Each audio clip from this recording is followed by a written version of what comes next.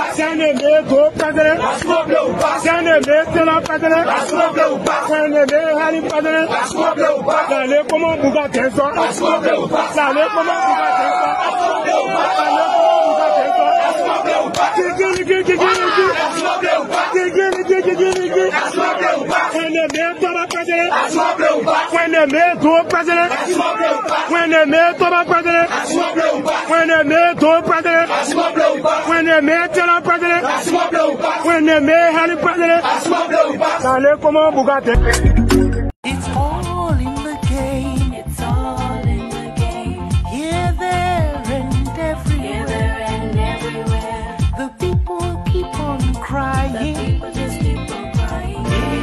It's not fair. And we going nowhere. Nowhere. All the big people. Nowhere.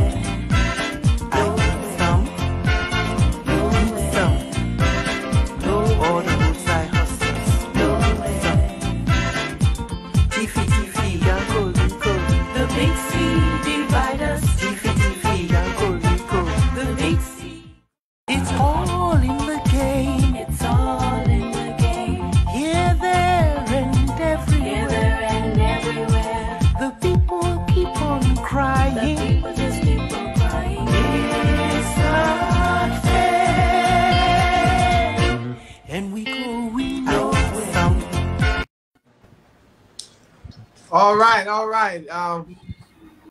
Good evening, everybody, and welcome to class.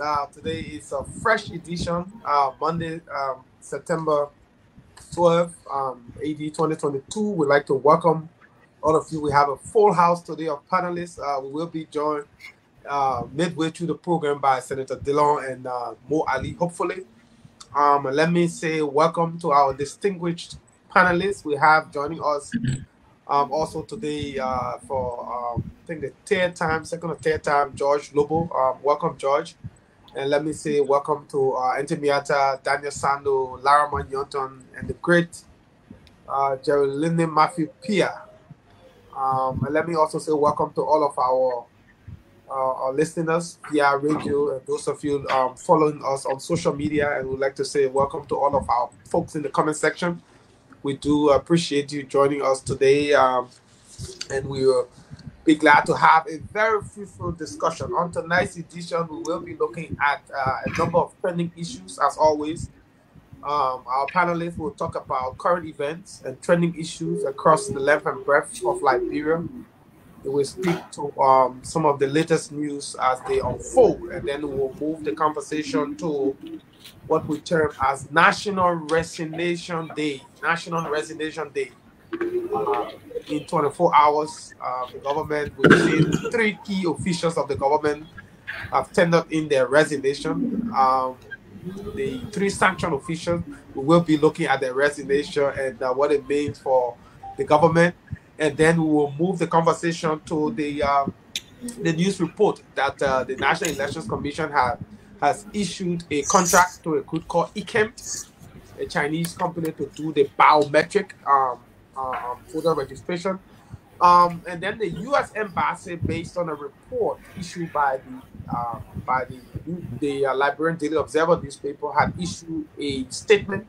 We'll read that statement. It provides a clarification, but it also speaks clearly to the elections and how the U.S. is interested in the transparency and accountability aspect of 2017. So let me say welcome, and also for those of you listening via radio, we are on Bushra Radio FM 98.1 there in Monserrado, Shaka FM 102.5 in Monserrado, Radio Dupa FM 89.1 all the way there in Grand Bassa, Voice of Lofa FM 99.3 in Vonjeman, Radio Joy Africa FM 97.5 there in Magibi, Voice of Gompa 106.5 there in Gompa City, Limba County, and Buto Radio FM 101.3 all the way there in Sino, Greenville, Sino County. Welcome to the show, everybody, and let's start the conversation with what's trending, and we will begin the ball with Entemiata. Entemiata, what's trending from your end? Quite a little bit. However, one of my most important trending, I was going to direct it Senator Darius Dillon. Oh, lovely. So school, yeah, school girl just from school. I am so most impressed because most of our African fathers do not repeat what you just did, embracing your daughter and kissing her. I can tell you, my father never did it. Oh yeah, that one. No more tears. Yeah, so I'm so touched. Okay, well, my first real concern, I wanted the senator to be on the program, so I don't know if you will allow me to wait until he comes. Yeah, I think you can talk about your second one when he comes, then we can pick it back. Yes. And I'm sure the senator is listening more. It's training issue. You think so? I figure even if he doesn't come on, the senator is also carrying the show live on his page, so he's listening. Okay. Yes, because definitely the trending issue for me, I come with sincerity, but I come with some ignorance as well. And for me personally, I wanted to tell the senator that I thought he owed me an apology. He owes all of us an apology because the last program we did together, I listened attentively to him, to the explanation of the pension bill. I had not followed other media to know what was being said. It was only on the program when the callers started to come that I, like, what's going on? And Pierre, you were there, Steve, you were there when he explained in detail that it was a judiciary report that still blah, blah, blah, blah, blah. Next day, I go on social media and my relative, Molly, passed away. Amin has Senator Dillon on blast vis-a-vis his deceptiveness, his this, and they had all signed the bill. I don't normally go on posts where I don't know the originator or whatnot. So I felt comfortable to go on Molly's post to say, didn't you listen to the class reloaded? The senator explained that this was just a judiciary recommendation and they were sending it. Oh, and he came back again. It was not, and it was this was the finished bill, etc. And then someone else that I didn't know came after him and said, don't mind them, blind loyalists. And for me, that was an insult. That was an insult to my own integrity because I'm nobody's blind loyalist. I'm not on this platform to promote Senator Dillon. I'm impressed with the fact that he seems to want to learn and people have faith in him. So it's our responsibility to consistently remind him, and if he should, you know, fall, etc., he's not only bringing that a question of integrity to himself, but to all of us. And I didn't want to write him a personal letter. I didn't want to put it in inbox because I think the class reloaded is about each and every one of us. If we do want to change in our society, then we should be honest with each other and tackle the issue and not to be afraid. So that was really my issue. The senator has to trust his people. That's all I can say, and be honest and be frank. But for me, it was not a pleasant thing. It was not a pleasant thing. Okay, and then my second issue, which I don't want anybody to criticize, has obviously been the death of Queen Elizabeth. Now you're basically, I can't. And since Thursday, my television has been on the BBC, following everything. George, you got to forgive me. I went to England. I had the honor and privilege to go to England when I was 9 years old. That's when I was introduced to the monarchy. And yes, my friends and children have told me, but how can you like the monarchy? And they did all of this to Africa and this. Listen, the rogues in Africa have stolen just as much from us. Our big men them on this continent, they not steal from us. So if we're going to call anybody to action, let us start with us. Let us start with us. But I would advise the younger generation to just take patience, forget about all the pros and cons. Watch it for what it represents, an institution. An institution, a tradition. I told my daughter tonight, from 1066, we don't even have institutions from the 1900s. And it will go on and on because they are committed to duty. They are committed to their tradition. You cannot rub that institution away. And we can learn something from that in Africa. We can learn something in Liberia. We can learn something in Liberia. No institution is standing, even after 175 years. No institution, no structure, no grave preserved, nothing, nothing. So please be patient and watch my queen. Thank you, Darius. So let's go to Pierre. Pierre, what's the name? I will want you to delay me small. Go to the other because my daughter is doing something on the microwave. I don't want you to interfere with your stuff. Yeah, just delay me small. Also, Steve, for me, what's trending is about things that involve Liberia. We've dedicated enough time to this country, and we must continue to fight for this country. I'm being struck by the MPP, the Tyler Party, and the CDC. There are reports that the guys have reaffirmed their ticket, that they will be carrying President George Weah and his current Vice President Joel Howard. So I think it is about time. Let me use this medium as well to speak directly to my political leader and my party officials. I think it's better. We already know who, we know the other team, we know the lineup.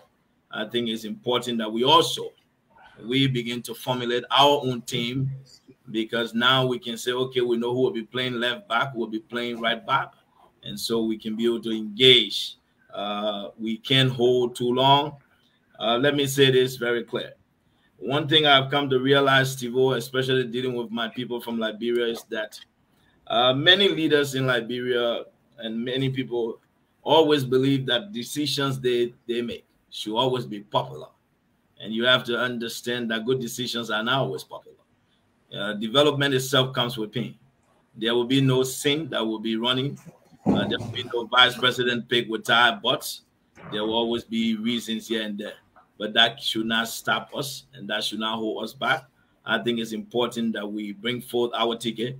And at least hopefully from now to the end of October, let us have our side and let the people know. But then, in addition to this one, again, I just wanted to add this. I think when we do have the time, I think something that is trending is the economic report on our government. and I asked the presidential aide to give me 3 economic activities that support their economic growth numbers. Since yesterday, I'm still waiting for him to reply. So I think when he replies, we'll talk about it. This is the only economy in the world that is growing and overperforming, but consumer spending is down. They can't pay employees. I mean, it's sorrowful, but I'll leave it there. Those are the things that are trending. Prices skyrocketing. Thank you, George. Larima.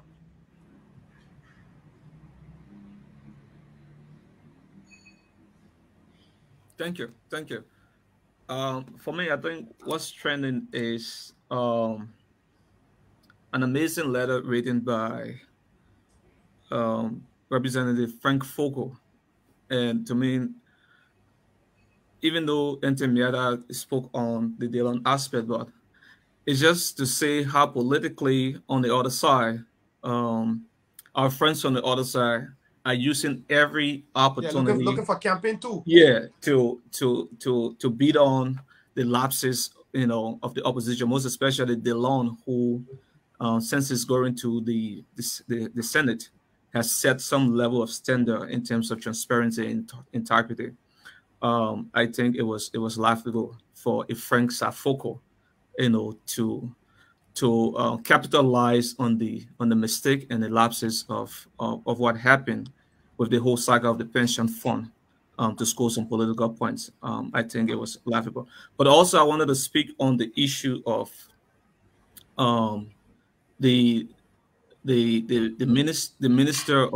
former minister of commerce, Minister Wilson Tappet, and the saga he's currently engulfed in. It was reported on the, I think, Analyst newspaper involving the $3 million that was associated with the small business loan. Yeah, that was associated with him, and how that resulted into his transfer from the Ministry of Commerce to where he is now, the EPA. It is not to mean strange for people who have worked closely with Minister Tappet at the University of Liberia can attest that he has always been involved in this, small money yo-yo in the Liberian financial irregularities. Yeah, and that was not really surprising to me. Thank you. Daniel?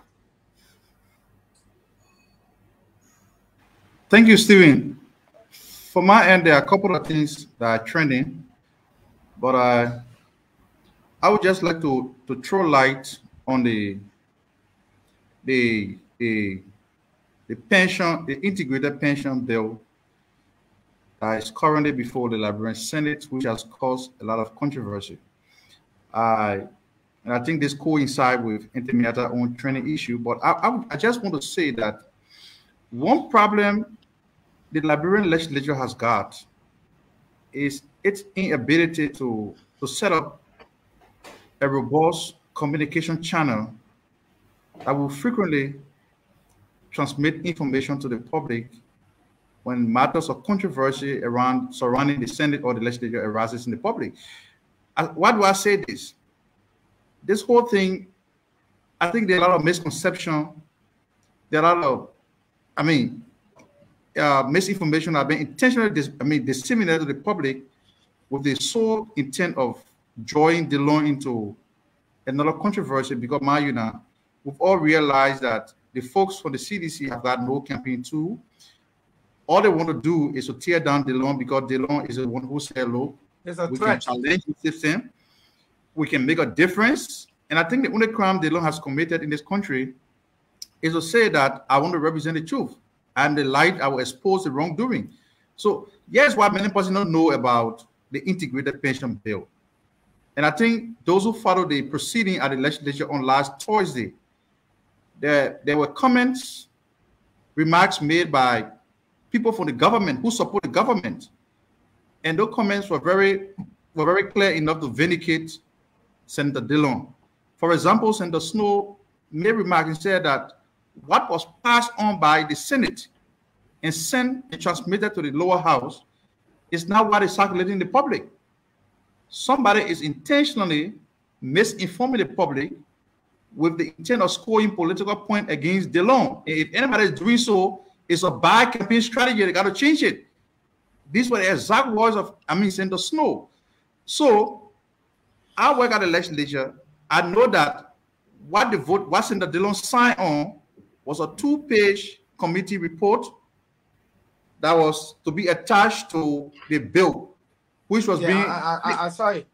Yes, which are being argued, and I'm told that the leadership of the legislature has set the pension benefit for retired or former lawmaker at 10%. The argument between 10 and 20%, and they have not even resolved on that yet. And somebody went and put to the public a very wrong information on top of 50%, and it causes whole public outcry, thereby making the Senate to appear like they are so insensitive to the plight of the people. But again, it goes back to my initial point. If the Senate had prioritized setting up a very robust communication channel, it wouldn't have caused them anything to just place a call to some of the media outlets that were discussing the thing. For example, Costa discussing on a show.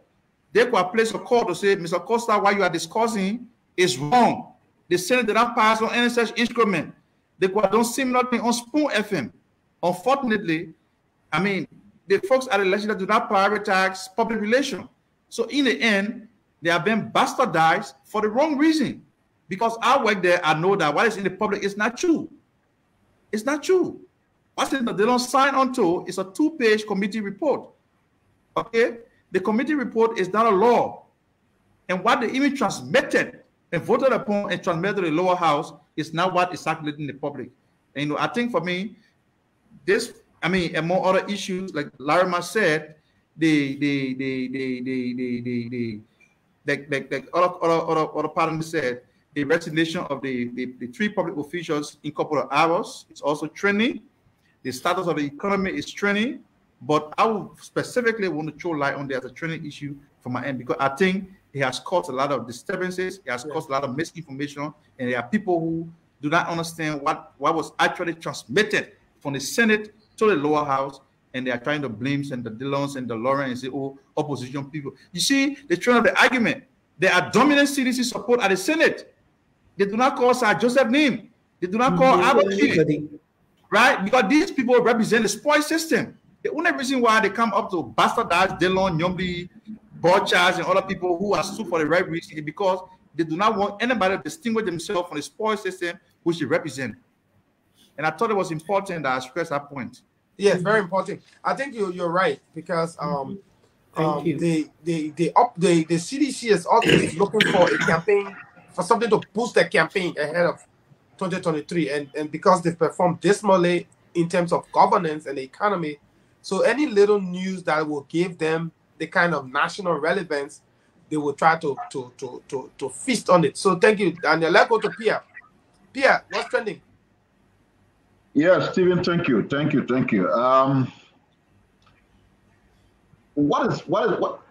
First for me, what is trending is, I have a very serious political ear. Okay. I worked for 6 years at the center of power, corridor of the executive mansion.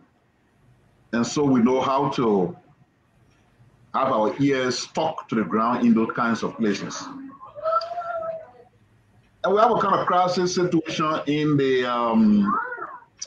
the current government.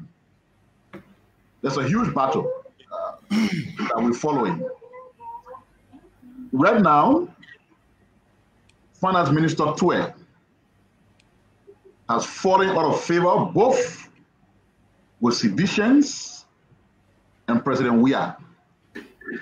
And the reason is simple. Seditions believe that Mr. Tue provided terrible information about McGill that eventually saw him on the list of those who were sanctioned. Does it make sense to me? Not really, because I'm not sure the Americans will sanction somebody because Tue sanctioned the person. But that's the whole battle they are fighting. And starting with seditions, Mr. Weah believed that, and therefore he has a serious problem with Tue as we speak. The now on turn, I don't know how many of you watched the funeral that was recently attended by President Weah. I'll put a picture up. There's a picture from that funeral. You want me to hear it? Then you talk about it? No. Hold on, let me put it up. Hey, so this is the picture. Look at your foreign minister and see the disconnect between he and the president. Look at Samuel Tuer sitting on the third bench. The president is sitting on the first bench. There's a second bench. Tuer is all the way at the back there in some dark Google. Like he's on the moon. There's a very serious and strained relationship between he and the president. And you know, pictures speak 1,000 words, right? So that issue is there. And Tuer himself is now on shaky ground, very shaky ground. This is also coupled with the fact that he himself, beyond here, we are saying he has been seriously worried because while he's been accused of being one of the masterminds behind providing information for McGill to be sanctioned, I'm not too sure that he himself is very far from being sanctioned as well. So it's a crisis we're having on hand here now. And because we're going to be talking about it because that's one of the talking points, but because McGill has resigned, there's another fight as to who will be the next Minister of State.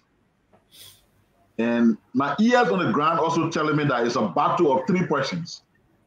Serious battle. And it shocked me a bit if I look at some of the people. For example, Mazra Kimanya is supposed to be on that list. And I'm wondering, how is Mr. Weah even thinking that Mazra Kimanya can be Minister of State and Chief of Staff to the President? This guy came here at the UN, Stevie. He destroyed the image of our country. Our people in the Senate did not pay attention to that because you should have never been confirmed as a foreign minister in the first place. Because you embarrassed us here. You came here as a diplomatic style. You start getting involved in sexual issues. And since you left this place as a foreign minister, he's never stepped his feet here. That should tell you something. But there's a guy who was a contender, in fact, a serious contender for replacing McGill. And then you have Mawini, the lady who was sitting right by President. We are in the picture you just showed. She's the other contender. Minister. Friend, yeah, the lady there is a daughter contender. And then my friend, Len Eugene Name, is the third contender. So 3 of those persons, as we follow this development, one of them will be Minister of State for Presidential Affairs and Chief of Staff to the President. I'm still in a kind of bewilderment as to how Mazra Kimanya name can surface on such a list. But that's President Weah. I mean, officials will serve at his will and pleasure. Those are the people. Those are the people he believes in. So that's it. And then the second one, quickly, I will just rush with it. We need to pay attention to the Ministry of Lands, Mines, and Energy. That place has become a cartel. And the commander-in-chief for that cartel is the President Pro Tem. He got 2 Emmanuels in that place, 2 Emmanuels who are reportedly involved in a lot of scandals, selling money licenses, grabbing money from here and there, supervised by the Pro Tem, allegedly. And it's a big crisis in that place. In fact, after the president banned of late all foreign scholarship, we told that one of the Emmanuels was listed for a foreign scholarship, and $85,000 US was paid for that scholarship. But guess what? That Emmanuel, I think he's a deputy minister because the 2 Emmanuel, one is an assistant minister, one's a deputy minister, but they're in the same department. And they involved with all those scandals. That $85,000 was paid for the scholarship program. Guess what, Stephen and fellow panelists? The beneficiary did not go to school.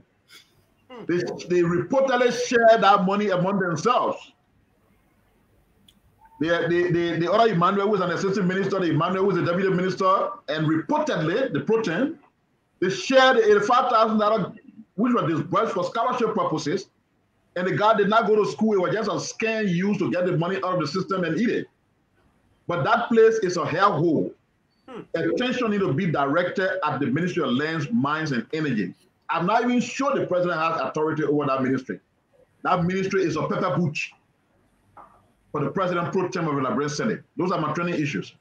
Thank you. And we're also hearing that the president is thinking about moving, and as you rightly said, D. Maxwell came into Ministry of State and move Jenny Cooper from agriculture to the Ministry of Foreign Affairs.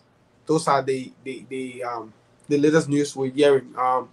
We'll pay attention to that as they unfold. And as you rightly said, there are 3 persons in contention for the Ministry of State position. As it stands, D-Max has a strong connection with Claudia. And so many persons believe he's in pole position. So as for Eugene, many persons believe he said that he will be an extension of McGill. And so it wouldn't even make any difference because there are speculations also that he too could be he's a possible candidate for one of the batches of sanctions coming. So how that plays out, we will be paying attention to events at the executive mansion in the coming weeks. So let's move now to our first segment where we're going to look at the National Resignation Day today. The president received 3 resignations. One quick question. Did I hear you say the president is contemplating on moving the Minister of Agriculture to the Foreign Affairs? Yeah. The one who was indicted by LACC for corruption? Yes. Yeah. Okay. But the fact that she's still in a George George Lobo, it means that it's not the president confidence. Yeah, the president got time for your corruption business. That's why they changed the LACC, by the way. Yeah. So today is National Resignation Day in Liberia. We witnessed the resignation of 3 sanctioned and disgraced government officials who were last month, August 15, sanctioned by the U.S. government under the Magnitsky Act for public corruption. And today they tender in their resignations. McGill, Bill Twawe, and Serena Cephas. But let's play this Al Jazeera tip so that we can give our viewers some insight about the sanction and what it is. So let me play this. 2 senior members of Liberia's government are breaking their silence. They had kept quiet after the U.S. Treasury imposed sanctions on them in August, accusing them of corruption. Nathaniel McGill, the president's chief of staff, denies the misappropriation of public funds and of instructing warlords to threaten political rivals. He says the U.S. has got it wrong, that it's a case of mistaken identity. But somebody may have misled them. Somebody may have told them a story that's not correct. And there are people out there who are using my name. That is a fact. It's a fact. And it's been reported people have been arrested. But somebody may say McGill is doing it, but I'm not the guy who's doing it. The country's Solicitor General, who used to run a publication called The Plain Truth, says the U.S. accusation are all lies. He blames his former boss, the Minister of Justice, for any wrongdoing. The Minister of Justice should be accused of all those things. He receives documents, he reviews contract, he signs contract. Never in my life, since I became Solicitor General. Even Petit Cash is the Minister of Justice. The men have been suspended by President George Weah. The former football star was elected in 2017 on a campaign promising to fight for the rights of poor people. His goal was to eradicate corruption and poverty. Retired civil servant Paul Flomo has hoped that Weah's presidency would bring change. He's appalled that government officials are now accused of stealing millions of dollars from the state coffers from which he gets his small pension. Not only is his $60 a month pension rarely paid on time, it is a meager sum compared to the $5,000 a month salary members of parliament receive. Most Liberians live on less than $2 a day. With rising costs, what was once affordable is now a luxury. Mr. Flomo can no longer afford to buy fish or meat. Sending his daughters and grandchildren to school is now beyond his means. It's a priority of government to see about the welfare of its citizens. If the welfare of the citizens are not being sought, then we bring the government. Weah says the economic fallout from the Ukraine war and COVID are the cause of his country's financial woes. His political opponents say mismanagement of public funds is the real reason. Following the imposition of American sanctions, an investigation is underway. The U.S. is Liberia's main international donor. And while both men are close friends with the president, in times of economic hardship, the United States is one partner Weah's government cannot afford to ignore or lose. Nicholas Hawk, Al Jazeera, Monrovia. All right, guys. So you listen to the Al Jazeera tip, and it provides for us what is happening in the country. So we know now that these three guys were sanctioned by the U.S. government. They were. You still playing it, or somebody playing something? Yeah, it's coming from somebody's phone. Oh my. Oh, good now. So the were sanctioned. President Weah suspended them and said he was investigating. As it stands, we've gone almost a month. There has been no report of any investigation whatsoever. Now they have all resigned, and I'm asking this general question to all of you, and each of you will take a stab at it one at a time. And I will begin with George on this. You see what is happening, and you think that Weah lacks decision making and the ability to take action. You know that instead of you moving to dismiss these guys, you suspended them, and you do backdoor channels where you now force them to resign. You know, say, gentlemen, you're just resign. You know, after almost a month, you're just resign so that we can, because now, as I learned, Weah is coming to the U.S. this week, I think, for the UN General Assembly, supposed to start this month. Weah should be in the States. So, in order for me to come to America and attend the UNGA, and you're still around hanging out, enjoying government benefits, I don't think this is right for me. I'm going to the US, so because I'm going to the US, you guys should all just get out of there, you know. So, what is your take on this, George? Steve, thank you very much. My take is very, very clear. President George Weah, like I said, one of the greatest struggles of my life is waking up every day knowing that the country that I come from, that fought 14 years of civil war, that in the 21st century, its president is George Weah. I struggle with it. And the reason is very simple. You know, former U.S. President Barack Obama said you will have all the advisors in your ear. But at 2 in the morning, after reading most of his briefs and listening to all his advisors, he has to make the final call. President Weah have demonstrated over and over that he lacks the ability to do just that. He has shown that through all his dealings. I think the resignation that we just got today, like you said, President Weah did not act until our international partners spoke out on the sanction, if you recall, before he then suspended. So again, it tells you about President Weah's ability to make decisions.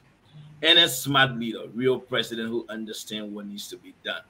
The very first thing after the suspension were announced, there would have been independent committees set up to conduct some type of investigation or work with the United States government if President Weah was serious about fighting corruption. But one thing about the CDC, they've had this model for a very long period of time. The way the CDC close cases is by saying we are conducting an investigation. That means we have concluded this discussion. So for President Weah, he believed that was going to slide. The unfortunate part about it is that he was on his way he wants to come to America. For him, coming to the UNGA is the optics that he likes. The pictures he will be taking at the UN for his seditions to be happy, even though while they are starving, hungry, lavishing in abject poverty, he believed that is doing well for him as a president. The fact that he will be seen at the UNGA with other world leaders, he thinks that portrays good leadership. Even though he comes here with 200,000 to 300,000 taxpayers' money for a struggling country like Liberia, and is taking back absolutely nothing.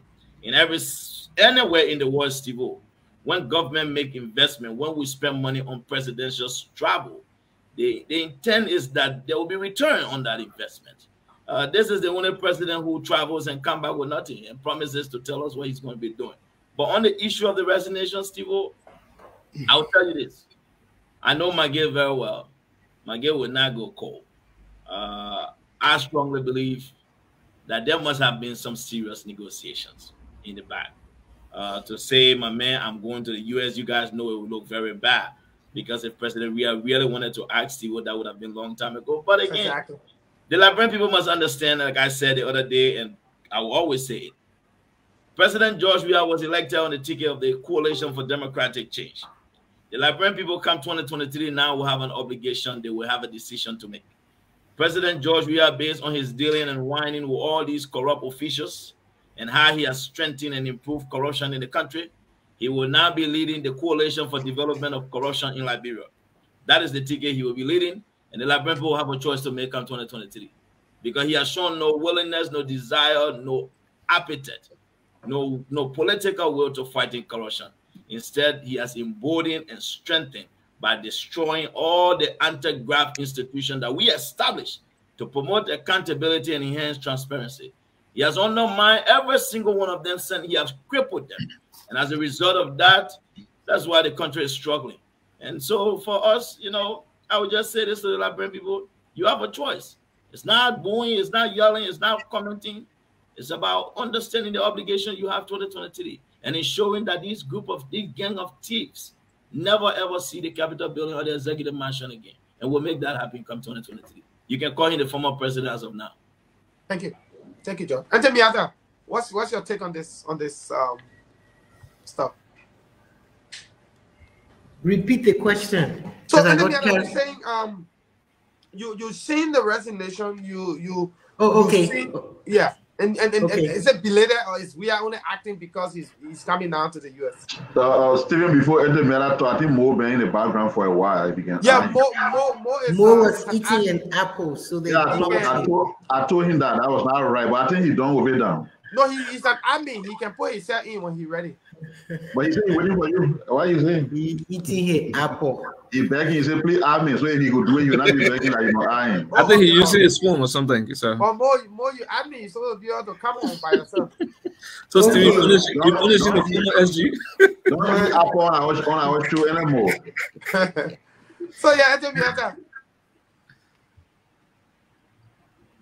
From where I come, the resignations should have been within 24 hours, regardless of what President Weah said. And I say from where I come to normal days, to the days of integrity or the days of shame, they should have resigned. And so for me, it really is nothing to make a comment about. I've said it over and over. We're running a government of friends, people who have power, who have been given power. And so this is the result of it. This is the result. These are not men of honor. These are not men of integrity. These are not our fathers who, the moment they caught them in something like that, would immediately resign. But these didn't, so it is what it is. Thank you. Thank you. Ali, welcome to the show. It's good to see you.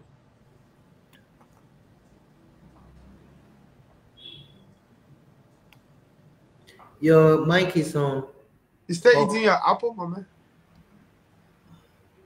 You muted. You muted, Ali. You just coming, you sticking?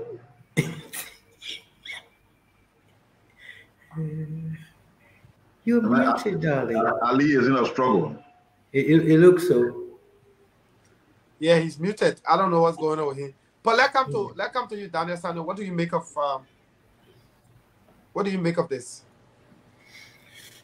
Well, Stephen, my initial thought of when the sanctions were announced on these three officials of the Liberian government was that I knew from from the perspective of international politics, that essentially would have had very negative implications on the government of Liberia as a whole. And given the kind of person that Mr. Weah is, and when I say so, I think you know what I mean, that he wouldn't normally care about these kind of international, the country being listed, blacklisted internationally. He wouldn't care about that. And so that was exhibited in Mr. Weah's initial response to the sanction. I come to think about it, these officials of government were never indicted by the government of Liberia. They were indicted and sanctions or designated, in other words, by the US government. For the president's initial response to have been that you will suspend these people and subject them to an investigation, it left the public in a state of bewilderment as to what investigation was Mr. Weah talking about. Today, it turns out to be another political charade that the government actually intended to sweep the sanctions and implications on the country on the carpet. But of course, we were very far-sighted. We have not rested. We've been on radio stations saying that the Liberian presidency have been sanctioned in effect because these sanctions didn't just come from, it didn't take a bottom-to-top approach. It came from the top, the office of the president chief of office staff, right, was the one being sanctioned. So I believe from the perspective of international politics that the Liberian presidency was being indirectly sanctioned by the US government. It's just like giving the nicety of diplomacy, they could not sanction Mr. Weah. But in effect, they targeted the presidency. There is nothing that the president chief of staff would do that the president doesn't know about. Okay? Look at the chief prosecutor of the government, Serena Cephas, talking about Serena Cephas being sanctioned for colluding with money launderers. Now, the US government invests a whole lot of money to combat terrorism, counter-terrorism, and money laundering around the world because these two crimes are interrelated. There are people who have dirty money from the Middle East and everywhere. They want to clean their money. So you find that most of the people who will be involved, who are supporting terrorism, will be involved in the money laundering. So that's not a small crime that the government will say him over and say we'll suspend him to investigate him. So the government initial response to the sanction was very, very lackadaisical.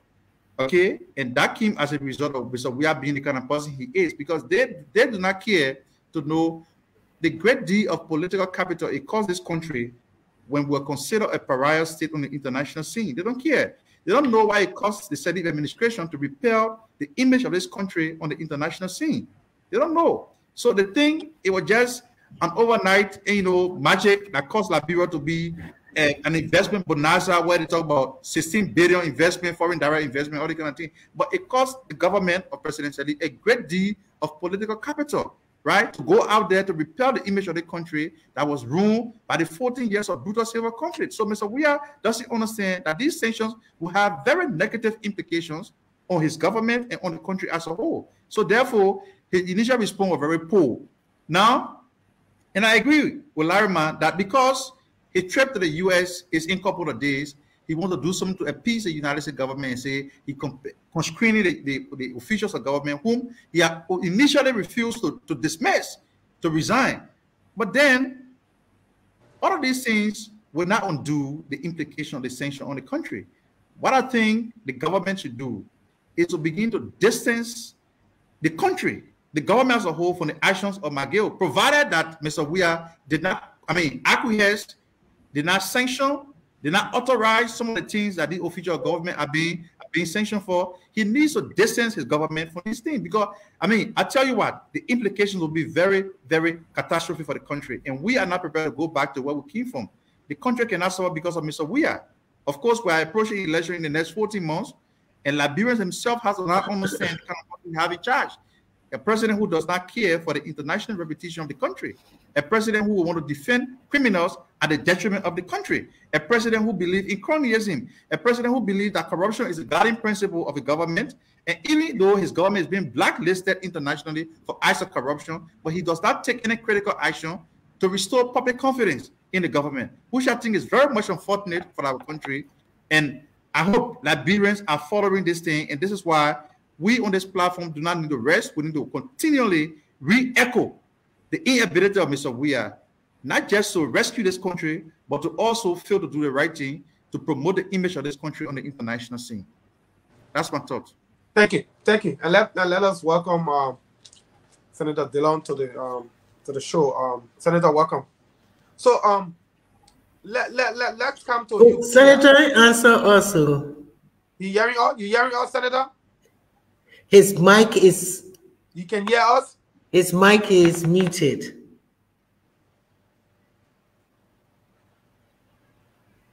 His can you mic hear us, is Senator? still, no, he's still muted. I don't think he's hearing us. He's muted. So, Pierre, let me push the question a little further. And I read through Cephas's letter, right? And he talks about a number of things. First thing is, he still hasn't realized that he's been sanctioned because of his own behavior that are contrary to that of a Solicitor General. He still thinks that he's been sanctioned because Musa Dean complained him to the Americans. And because of that, that's why he's sanctioned. And if you go a step further in his letter, he pretty much is trying to explain to the president his successes as a Solicitor General, how his office established the IRET and they were able to collect £8 million from somebody. In fact, that money is supposed to come. He urging the government to make follow up on the money to see when it will come, and that kind of thing. And then if the president wants to appoint a new Solicitor General, the president should look at somebody who has an experience in the courtroom and all those things.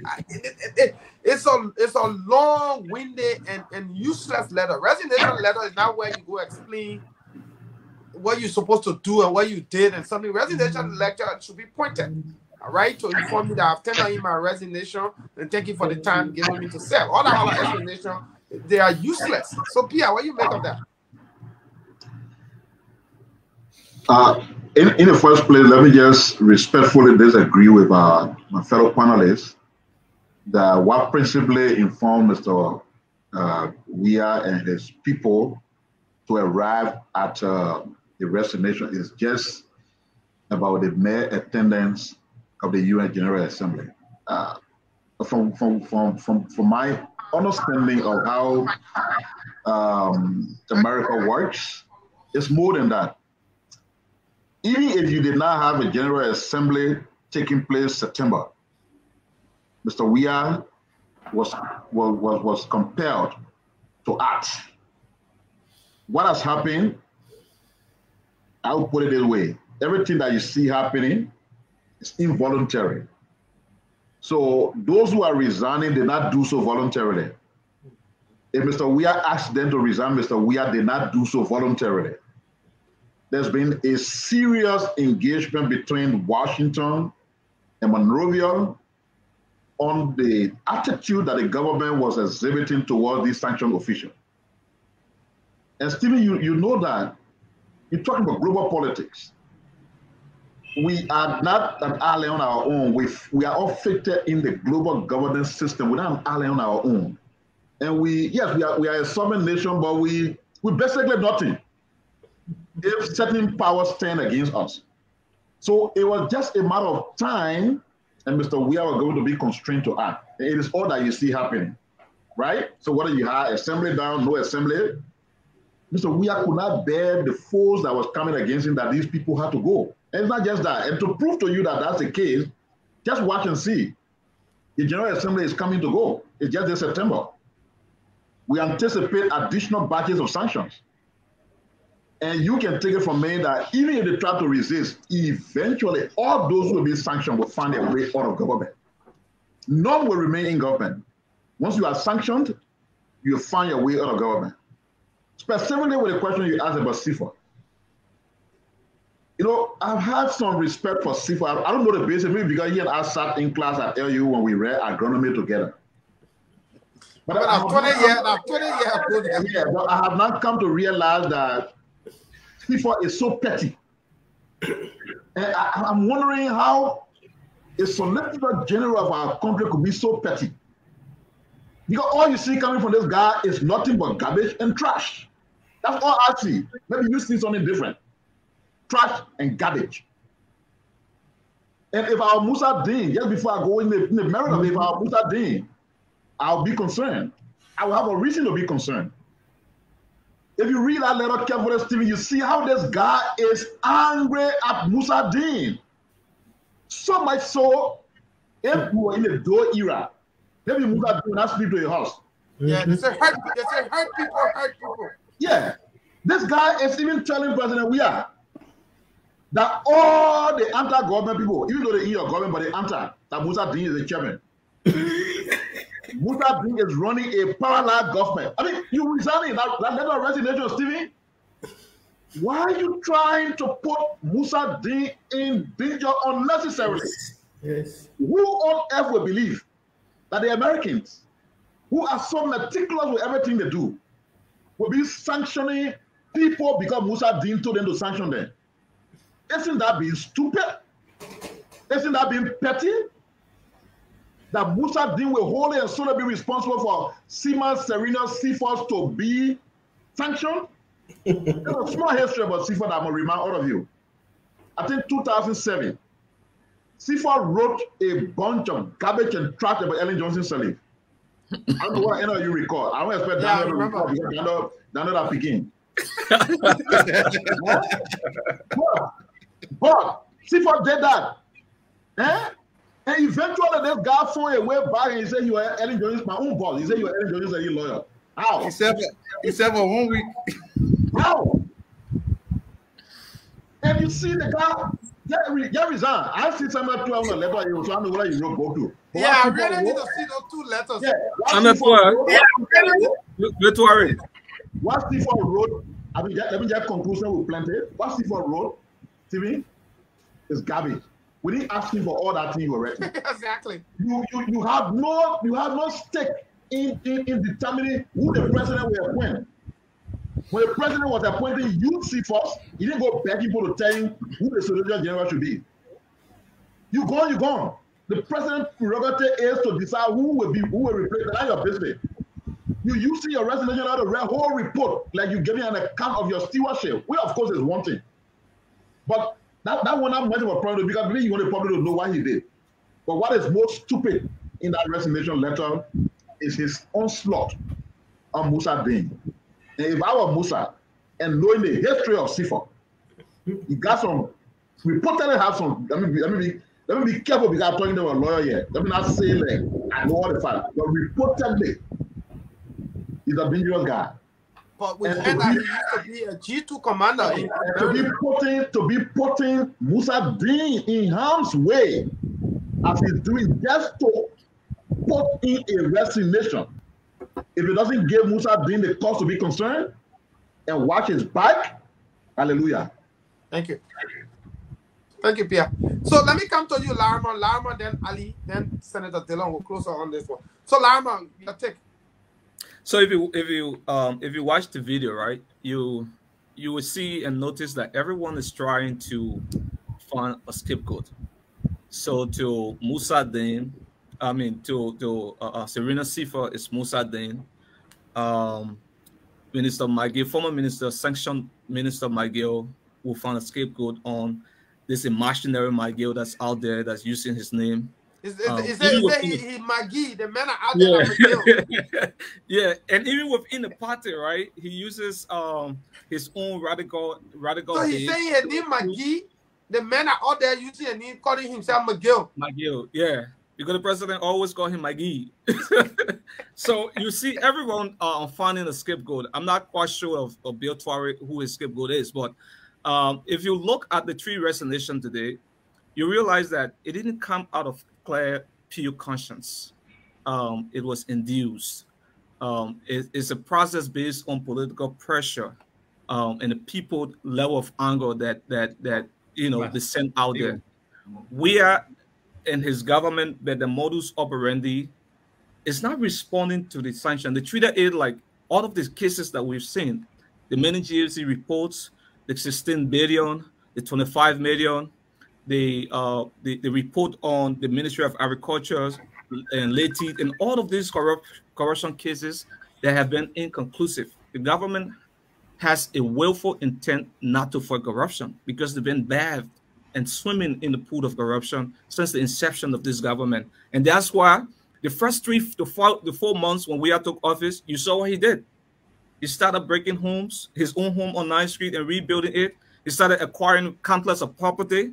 And then if the leaders take that action, right, what do you expect the followers to take? You saw McGill doing the same, right, crediting, I think, 250,000 from LBDI. So it became a spree of corruption. The government's modus operandi is never to fight corruption. They do not have that political will, and we remains lackadaisical to that fight. Thank you, thank you. So let me come to you, Senator. You can hear us. So let me come to Ali down. Senator Dillon, you go closer. You can hear me? My man, say yeah or no. Don't be shaking your head. I'm tired. I know. Adam Miata had me to join me. I was not going to come tonight, but I had to come. What you say, Senator? I said, I'm so tired just for work, but Adam Miata had me jumping here, and I owe it to her and all of our people who follow and listening and need a clarification. Yeah, so let Ali finish, then we'll get you all the time. You're looking great, oh. Thank you. Ali, and my son older than you. You're looking Thank great. you, Stephen. Public service, Adam Miata, and that's more stress. More Ali waste more. Adam Miata praising me, man. I'm praising you, and then when I say you're looking older than her, who older than you, like what you saying? You say I'm looking great. Me. You say I'm looking great. Me. Great. We'll put you in Zialetule. Great means great. Great means great, yeah. That's a good one. So let's hear for Bo Ali. Bo Ali. All right. Thank you, Stephen. Good evening to everyone. You know, I tried when I saw the letter on the WhatsApp today. I tried reading it, and I was reading out loud to my friends.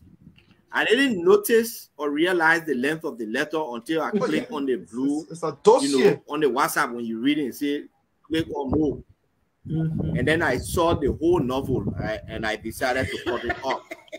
But you know, from day one, Serena Seaforth, I had issue with Councillor Musa Dean. Serena Seaforth, I always thought that he is the most qualified and best experienced international lawyer in Liberia. Yeah, he's a member of the Japanese, Korean, Indian bar. Yeah, he's a member of all the bars. He's the only accredited international lawyer in Liberia who can plead law before the court. The Arusha court, the Hague. And so, yeah, he should be. Yeah, and so he should be Justice Minister and not Councillor Frank Musa Dean. And by that, he has been on a spree of undermining Councillor Musa Dean from day one. So they've never been on turn. So Seaforth thinks that anything that happens to him at the Ministry of Justice is Musa Dean that did it to him. But well, I'm not sure it was Musa Dean who told the Americans that he Seaforth had been engaging into corruption. I am not even sure either if it is Musa Dean who told him to engage into corrupt practices. What I see is a desperate man finding scapegoats. It's a desperate guy whose character has been tainted, and he is finding someone to just put it on and tell the public, no, all the things they thought to me is lie. When you read through the letter, he is afraid to say, oh, the Americans lie on me. He doesn't want to say that. Maybe the Americans who have brought or they will bring out the evidence that they have. So he's shifting everything to Musa Dean, who he has seen as rival. And he even stated in a letter that at a certain point in time, Musa Dean will not speak to him. But you know, I do not see it as a professional letter. No, you can simply do your resignation to the president. And just say I'm resigning. And then just go and write to the public, state the reasons why. Tell the public the reasons why you resign, whether it's for the sanction or who put the sanction on you. And then he didn't stop there. Then he telling the president who to appoint the Solicitor General, so you can see clearly. Yeah, you can see clearly that he wants the president to bring somebody who will continue to fight Councillor Musa Din. But that's their problem. But I don't see it as professional.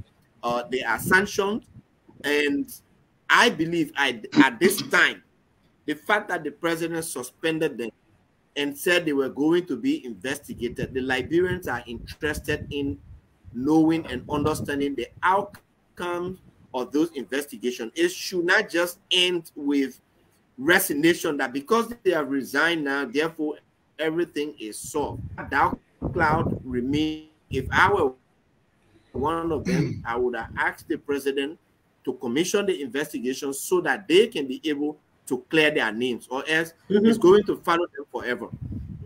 So just before you go, I heard we heard news that you thinking on contesting. Is it true?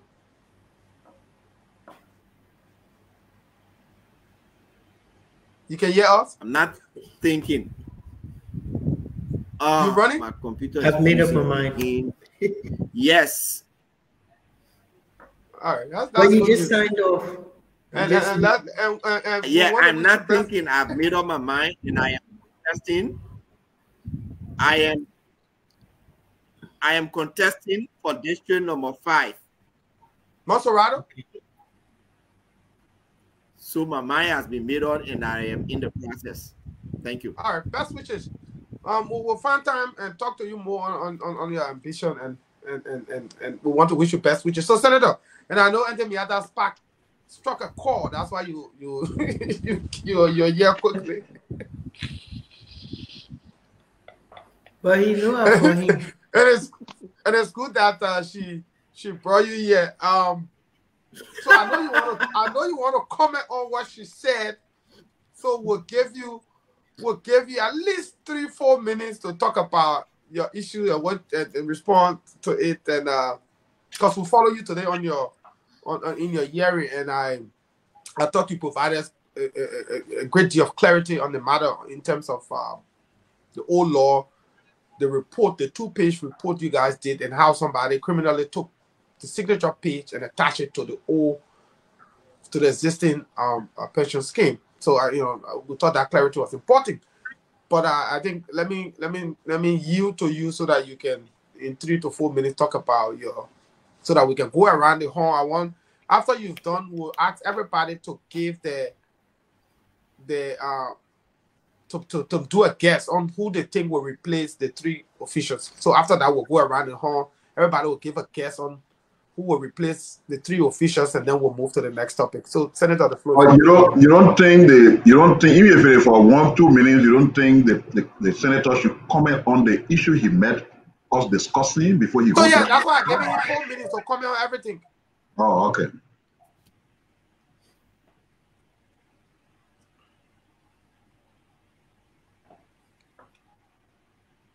Go ahead, Senator. You can hear us. Thank you.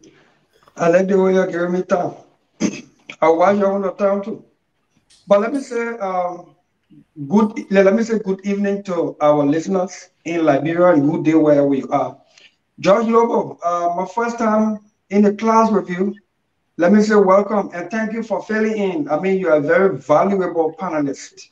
Come on anytime, George. We're trying to bring on regular, one main, one regular. I hope I am loud and clear. Look, the resignations today is nothing. President Weah suspended these people and come again? No, go ahead. Are we on? Yeah, go ahead. We hearing you. We hearing you. We are hearing you, Senator. Okay, great. Okay, great. Thank you. I just did one small office and I'm trying to test it in my house, so that's why. But President, we have suspended these people and announced an investigation. And until he can impanel an investigation, name the investigators, tell us the scope of the investigation, anything about resignation is unacceptable. It's unacceptable. It is not enough. And we'll continue to press on and push on. And when you are accused of stealing $1 million, don't just resign and go home with the $1 million. It's not sufficient. You must account for it all. The presumption of innocence, a privilege you have, right you have under the law should be respected. But there's a place where you should prove your innocence through an investigative body and, when necessary, through a court prosecution. The reasons and justifications for these sanctions are detailed. They are outlined. They are visible. They are clear. You can touch it. You can feel it.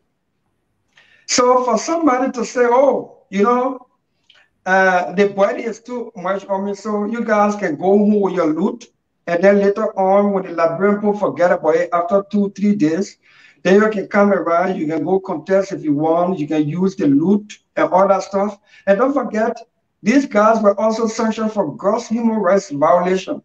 Mm-hmm. It is nothing petty to play with. So President Weah has a responsibility and a duty, a burden upon him to impanel that investigation. And I will encourage him to impanel that investigation and blend it with international independent folks so it can lend credence and credibility thereto. President Weah has impaneled and asked for international investigation before the Crow report. Of course, nothing much came out of it, but there's a precedent. And if he thinks this is a joke, I think Daniel said it earlier, and let me re-emphasize. President Weah effectively is sanctioned. When my chief of staff is sanctioned, he read about those things. President Weah himself is effectively, in essence, is sanctioned. And if he doesn't take this seriously, he's going to meet a very, very huge, bigger blow. And the list is coming. And from what I said, I will stop it right there, talking about list is coming. Because I don't want to betray confidence and trust. So let me just stop it right there. To lose 100 pounds between now and tomorrow. My friend, families will be rejected travels. If President Weah doesn't take action, he doesn't take concrete steps and action to bring these people to justice, to bring them to book, there will be additional action. The murder of Emmanuel Batten Nyeswa is not going free. The mysterious killings or deaths of the auditors is not going unnoticed. The formation of escalers to play the role of state actors like General Powell, Siafa Normal, and you name the rest, they are not going unnoticed. There will be consequences. Dire, D-R-R-E, dire consequences. If President Weah thinks this is a joke, if the country thinks this is a joke. And so I'm not going to glorify President Weah receiving resignations today. It was planned. All three the same day, it was calculated. It was planned, calculated, and played out so that the discussion can be about their resignation rather than their investigation, their punishment. Resignation is no punishment. Mm-hmm. So that's my take on that. I'm not going to glorify President Weah receiving these people's resignation. All the places that got the money, the human rights abuses they were accused of, they must face the consequences. so that it can serve as deterrent to others. That when you do it, and if our system, our lacking in political will from the executive to act, from the legislature to act, big powers coming. Big powers are watching, and they will act. Where America sanctions you, Great Britain, yeah, the European Union, they all kind of honor and respect it. So the thing is a joke. Watch and see. So much so for that. And then I followed you when I was coming, and I thought I owe it to you. That's one of the key reasons, and not only you, but everybody who similarly listened to it. When we were on the show, I insisted that the document containing my signature was a committee report and not a bill. I read Molly Passaway's post, and he too was not informed at the time. If you follow his latest comments on my post, he said, oh, but if you have done all this explanation ever since or before, then we're not going to go into all of these oddballs and outrage, because there are people, some people in the media, some political opponents did what was just unethical and criminal. We have had a session today. This matter has been sufficiently dealt with and clarified. But for the sake of the audience and you, Ente, I will send this to you through PR. This is the document. This is the committee report addressed to the pro-tem. This is not a law. This is not a bill.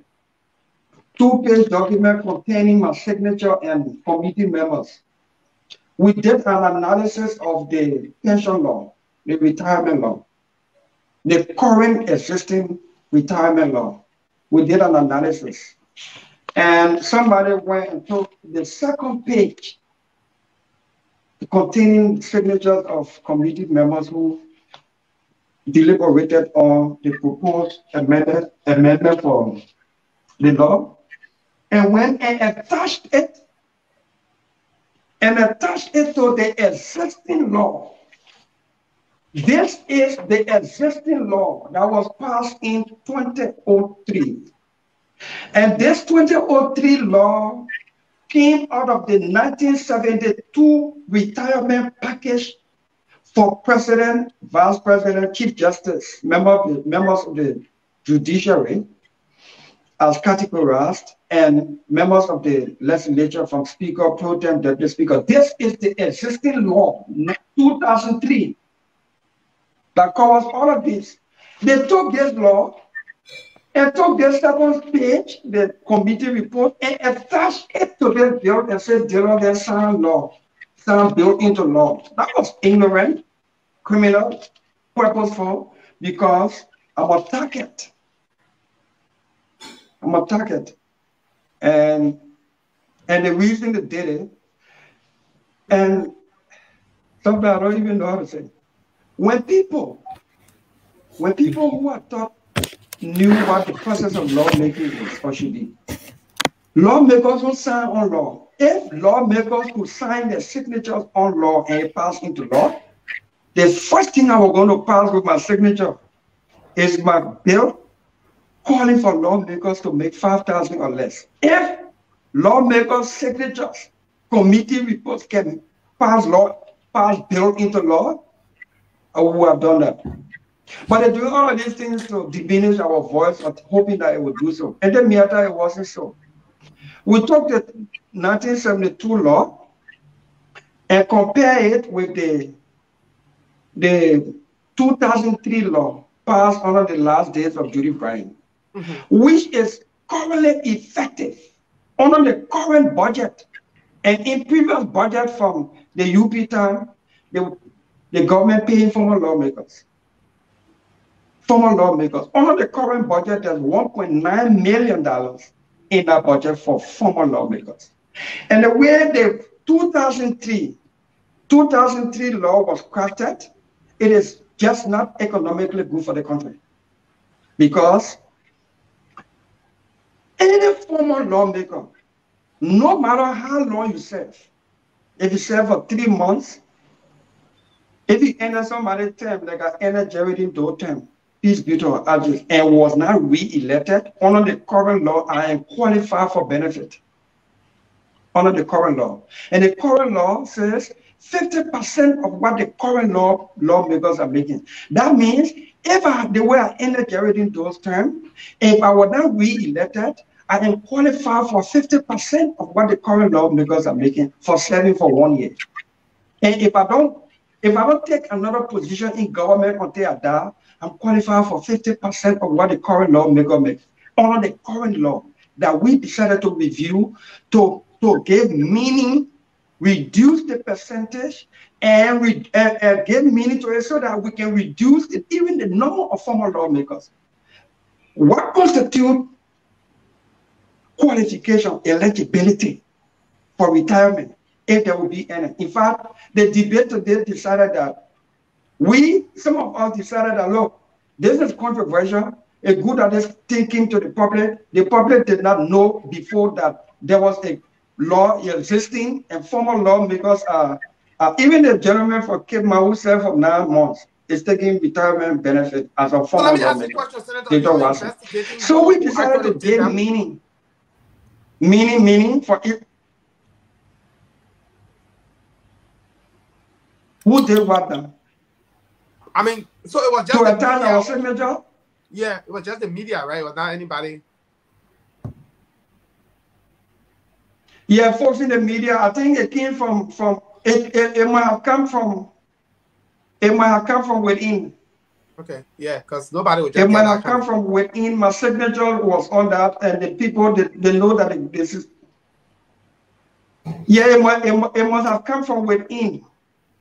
Because when my signature is on a document, my signature was on the document that voted no. The only senator that voted no on the Senate committee report that cleared Samuel Twe from road fund criminality. I was the only senator who voted no. 2, 3 of my colleagues abstained. Senator Lawrence was out of the country. 2 other senators were out of the country. I was the only senator on the record who voted no. That document did not come to the public. It did not come to the public. Once I signed that committee report for us to say what qualifies you as a former lawmaker eligible for retirement benefit, even if it is $1. Let's define it. So at the matter, we define what constitutes honorable retirement.